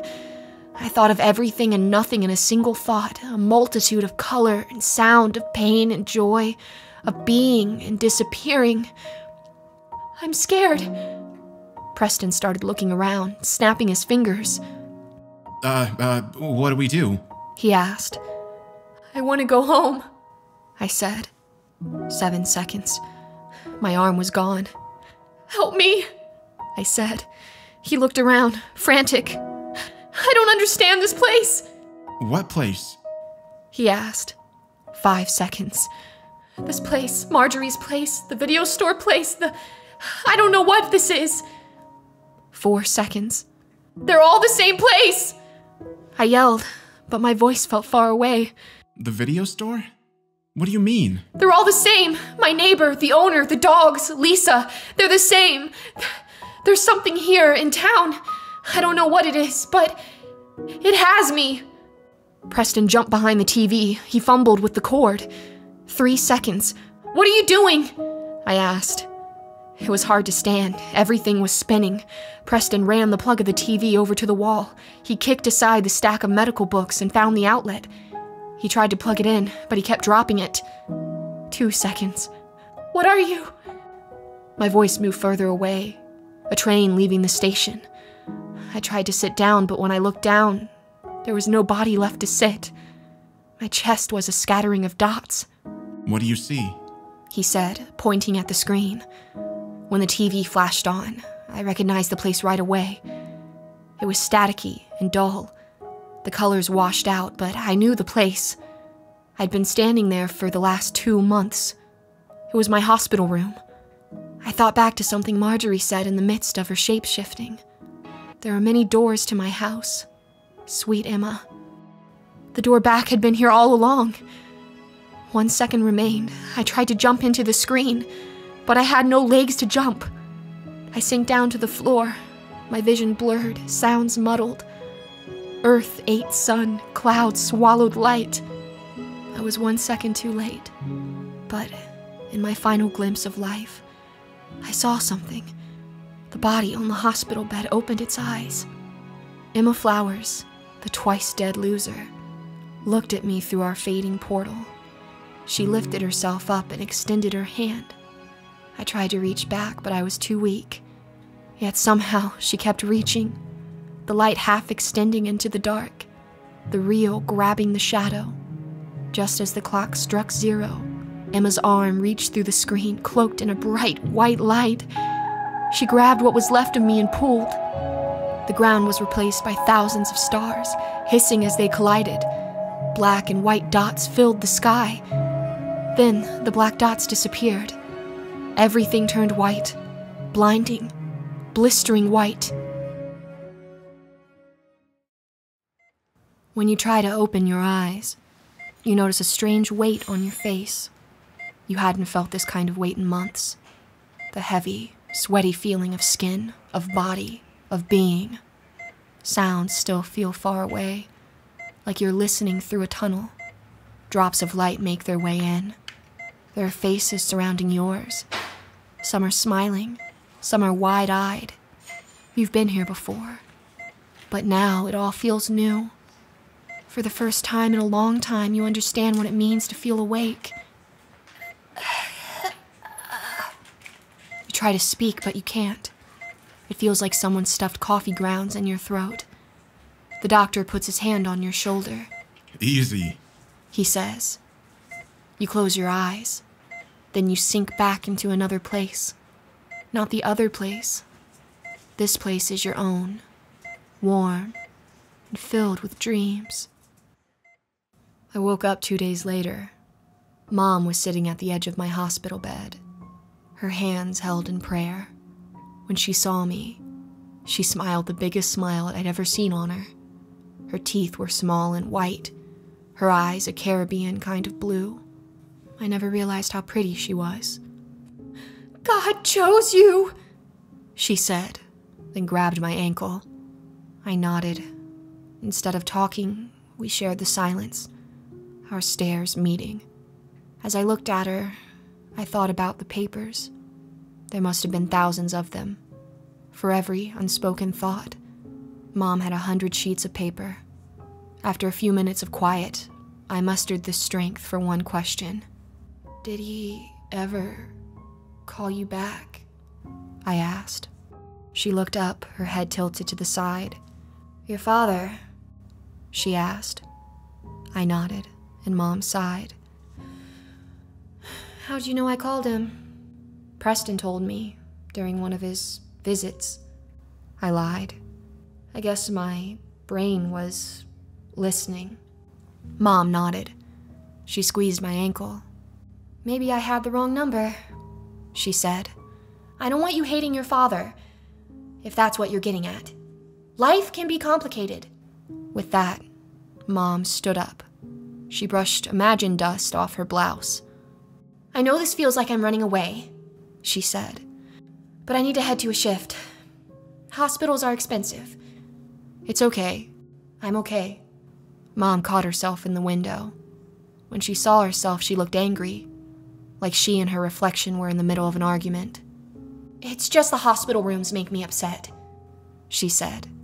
"If your brain didn't hear me visit you, it's because I didn't. I was outside. Right there." She pointed to the door. "But not in here. I hope you don't think I'm a bad mother. It's just, I don't know. God makes such beautiful creatures, but this is an ugly place." "I know. It's okay. I'm okay. Everything is okay now." Mom nodded, her expression stern. "Maybe one day our lives will be better than okay," Mom said. "But for now, I think okay is pretty good." With that, Mom picked up her purse and walked out the door. On my first day home, Preston came to visit. Mom wheeled me up to the front door, and out of the corner of my eye, I saw him walking towards us. He waved, his smile big and goofy. When he walked up, he picked weeds off our lawn and bunched them into a bouquet. It was a very Preston gift. "Hi, Preston, dear," Mom said, walking inside. "I'll leave you two alone." I managed to stand from the wheelchair and hug him. He dropped the bouquet on my chair and hugged me back. It was a little awkward at first. I don't think we'd ever made contact before. He smelled like dish soap. Do you remember? He asked. I hugged him a little tighter. "I remember," I said. "Thanks for saving me." It was a lucky guess, he said. When he pulled away, he kept his eyes on the ground, his cheeks blushing. Outside, the air was cold and crisp. I pulled my flannel sleeves up to cover my hands. For a moment, we stood in our silence, the fall breeze whipping through the neighborhood. Kids chased each other across the lawns. Birds flew in formation across the sky. The world moved towards winter, as it always did. But when I looked at Preston, I noticed something strange. He looked stuck. I'm not good with, being, emotional or whatever, but your mom told me something about you, and I don't know. I can't stop thinking about it, he said. I nodded. I knew what he was talking about. At first I was embarrassed, but quickly that feeling went away. In a strange way, I was excited. Mom never told anyone about my suicide attempt. Maybe my big secret didn't have to be so big anymore. It was stupid, I said. Being alive is pretty sweet. Yeah, I know, he said. Preston kept his eyes on the ground. The muscles in his neck were protruding, like he was holding his breath. Are you okay? I asked. I wasn't able to, read people's minds or whatever until after I went through my own, you know?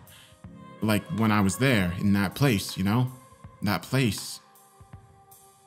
Maybe it's some sort of, I don't know, waiting room? like a waiting room to hell or something. I don't know, it's like weird, you know? I shook my head.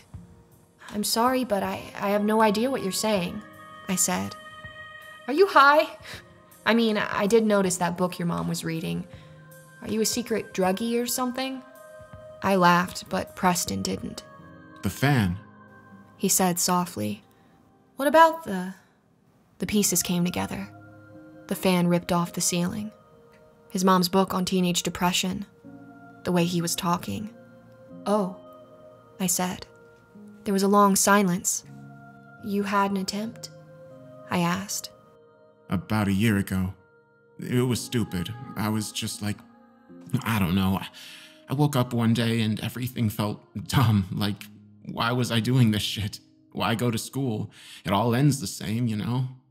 We're on this big conveyor belt towards dust. So, like, I might as well take the highway there. I laughed. I know it wasn't funny, but it was the way he said it. Preston talked about suicide like he was trying to sell it to me, like it was a refrigerator. I covered my mouth, but Preston was laughing too. I'm sorry. You make it sound so efficient. I know. That's wrong. No, it's really not wrong. That's why it's so hard. Preston nodded, his face growing serious again. He rubbed his hands together. I set everything up and tied the rope, and when I jumped, I guess I didn't jump hard enough. So, like, my neck didn't break, you know? I was just suffocating up there. He blushed. I'm sorry. I know that's TMI. I reached out and grabbed his hand. It's okay, I said. He held my hand with both of his. I lost consciousness, and when I opened my eyes, I was in this cornfield, and the sun was rising. In the distance, there was this group of kids playing Duck, Duck, Goose or something. A chill walked down my back. How many kids? I asked. He let go of my hand and took a step back. He paced in a small circle. 4 or 5, I don't remember. They came up to me and said hi. They were really nice, and I was like, wow, okay, I'm dead. This is what dead feels like, you know? I was there a whole day. I felt light and happy and calm. We ate candy and played tag, but then as the sun set, it didn't go behind the earth. It just got closer and closer, and I was like, that's strange.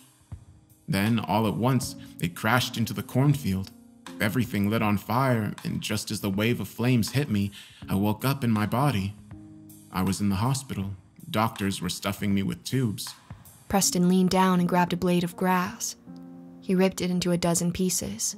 They kept me in the hospital for a few months. I had to do all this counseling stuff, you know? And then one day, I was sitting in the hospital cafeteria with another kid from my program. All of a sudden, he says, "These pizza sticks are trash." And I was like, "What?" And then he was like, "What?" And then I realized he hadn't said anything. Preston laughed, shaking his head. After that, it would happen every once in a while.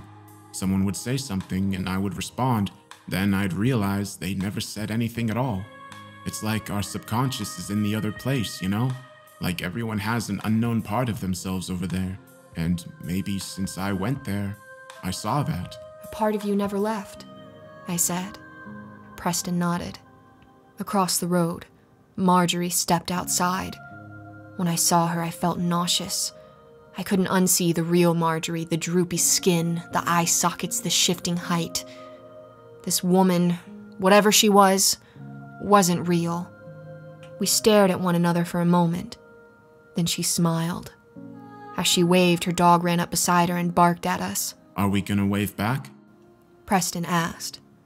I don't wave to strangers, I said. Marjorie's smile slowly fell. She sighed, then went about watering her plants. Preston and I kept watching her. I'm afraid there's a part of me there too, I said. At least we're there together. Our little half-selves are probably eating candy right now, trying to get rings on glass bottles. I hope I'm winning, I said. Preston laughed as he elbowed me in the side. Then he lifted his arms and hugged me again. We stayed like that for a long time, our bodies wrapped together, our real worlds tangled the same way our imagined ones were. I still feared that other place, its power, its hold. But at the same time, I was beginning to love this place, the one I always took for granted. It may be doomed to expire, but for right now, it was real. I never wanted to hold on to it before, but here I was, gripping a body like it was going to disappear. Real tears streaming down my face, my heart fluttering with fear and sadness and joy, the birds in my stomach climbing to my throat, and then... Are you okay? Preston asked. I hadn't cried like this in a long time, ever since I was a little kid. It was a deep, ugly sob. My whole body was shaking. I've never been better, I cried.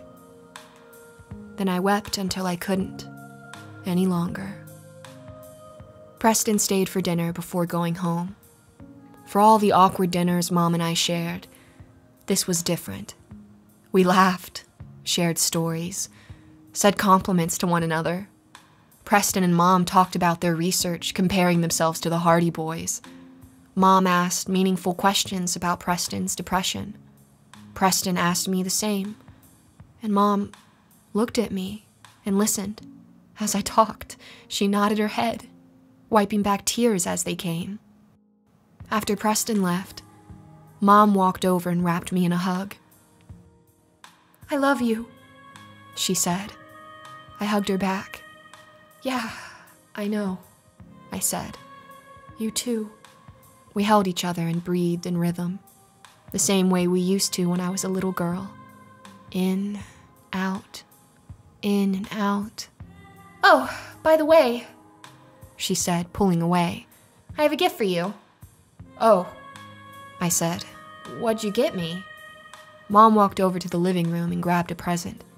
It was wrapped in gold paper. It's not from me, she said. It's from Marjorie. My stomach dropped. What? She brought it over while you were recovering. Mom handed me the box. I held my arm straight, keeping it far away. Let's talk more in the morning, she said. I like hearing about your feelings. Uh-huh, I said. I wish I could focus on her, but I couldn't. My eyes were glued to the box. As Mom walked up to her room, I followed, keeping the box out in front of me. When I opened my door, I placed it in the middle of my room and sat on my bed. I stared at it for a long time. Eventually, the sun set, the chilly whispers of autumn pressing the windows. As the moon rose, my curiosity followed. It's just a box, I whispered. I knelt over it and peeled back the piece of tape. Nothing happened. I repeated this process piece by piece, side by side. Once the wrapping paper was gone, I was left with a cardboard box. I pried it open. Before I even took my gift out of the box, it started singing. I recognized the song right away.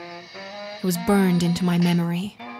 The shrill voice, the twangy guitar, the muffled bass. I pulled my gift out of the box and placed it on the ground. It was a carousel. As the song played, the horses spun, their small ceramic frames trotting to the rhythm. I laid my head on the ground and inspected it. On the center of the toy, there was a painting, just like the real one from the real carousel. It was a sleepy town, its backdrop filled with mountains and tall trees. Half the stores were closed, people moseyed around, smiling at one another. Dogs played fetch, cats peered out from the shop windows. Then, in front of everyone, there was a figure. She was standing in the road, looking directly at me. I knew who she was. The shaved head, the blue eyes, the skinny arms and legs. She didn't look happy nor sad. Mostly, she looked tired, her eyes staring in soft surrender. I got up off the ground and looked down at the carousel for a moment. The song slowed to a stop. The moon went behind a cloud. The room grew dark, quiet. Then, I lifted my foot and stomped on the toy as hard as I could. Pieces scattered across the room. I stomped again and again and again. Shards of ceramic ground to dust. The sweat dripped down my forehead. I inspected the damage. Once I was sure every horse was crushed, I kicked the debris under my bed. I went to the window and looked across at her. I knew she'd be there, watching me. She was sitting on her porch, rocking back and forth. She looked up at me and smiled. When she waved this time, I waved back. This was no longer a game of cat and mouse. From now on, this was a cat fight.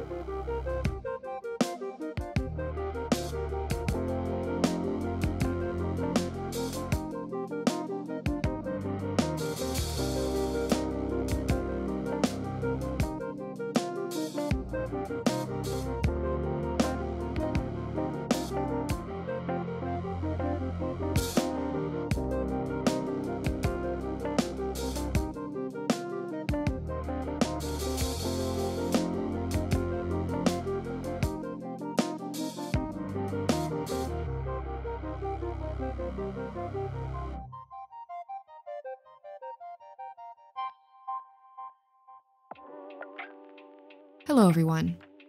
Woo! This one was an experience. The author, Daniel DeLuise, approached me and said that he wanted to write something, and I was like, I kind of have this idea I've been thinking about, and I'm not a very good writer.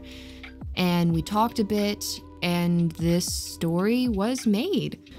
It was kind of birthed from both of us having a couple of ideas, and I think a lot of inspiration from both of our childhood experiences are in there. So this all started out as I wanted a haunted house story, but I wanted the haunting to be different because the haunting isn't a ghost of a person, but the ghost of a vengeful animal. And so that's where Lisa came from and everything, the cat, in that first whole part. And then after that, it kind of just kept evolving over the coming months.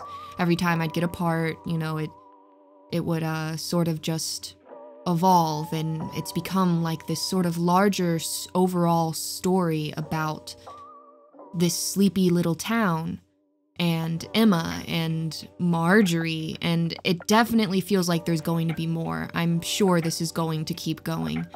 If you want to check out any of Daniel's stuff, the writer of this story, please look in the description. I'm putting everything in there that you can find him on. His music as well. He wrote the theme song for the story, so the opening song and the outro song, those are by him. The band that Daniel's in that made this song is called Therapy Dogs, so they're also on Spotify if you'd like to listen to more of their stuff, and that will also be linked in the description. If you really liked this style of writing, usually a lot of people will say, I really like this style or this kind of writing and you want to read more. Daniel has said that he's planning on doing 3 books of this series, so if you really like this whole story, there's more than likely going to be more for you to read really soon. And if you want something to read right now, Daniel has 2 series up on Amazon at the moment, a series of scary stories called 5-Minute Frights, and then another series called Witching Hour. Those will be linked in the description as well. Honestly, I really like the story. I think it came out really well, and despite the fact that I had to work on it over the course of like 6 months as it was kind of given to me, I think that it turned out to be a pretty cohesive storyline, and I really liked the writing. I felt like the characters were real characters when I was reading it. Obviously, in hindsight, had I been able to make the production a little better, I probably would have brought in someone else to play the mom, but with the way this production went, it just wasn't really possible for me at the time. And then the last part, oh man, listen to this. So I got the last part a few days before I was leaving on a trip. And then you might have seen a community post I made about my computer bricking itself. My computer fixed itself now, or I say fixed itself because it's fixed, but we don't know why. But it's working now. So I had to finish the final part of the story after I got back from the trip, the same day it's being posted, because I literally had no other choice. I couldn't work on it on the trip because I couldn't use my computer, it wasn't fixed, and then once it was fixed, it was the last day of the trip, and I was like, okay, I'll work on it on the plane. All right, well, we missed our plane. So we had to sit in the airport for about 12 hours waiting on our next flight. And at that point, I was getting a little bit of sleep, so I lost the opportunity to work on it because I slept a little bit. God forbid I want some sleep. Because I'll tell you what, since I didn't take that opportunity to work on it, I had to not work on it for the whole 20-hour ordeal, which was our several flights home, because on one flight, the people in front of me reclined, and so I quite literally didn't have the room to use my laptop. On the next flight, it was only about 45 minutes long, so I couldn't do it then. And then on the one after that, the people were reclining again. So I couldn't do it. But it's okay. I got home, and I finished it. And it's done now. And I'm just so glad I got it finished in time for Halloween. I hope I can work with Daniel again, because this story was really great. Maybe on something a little shorter that I could put more production value into that doesn't just so happen to coincide with my computer breaking and going on a trip and it being super hectic. But I really like this series despite all of that. I thought the concept was really cool, and I hope we get to see more of Twin Pines soon. I hope you all enjoyed, and I hope you all have a happy Halloween.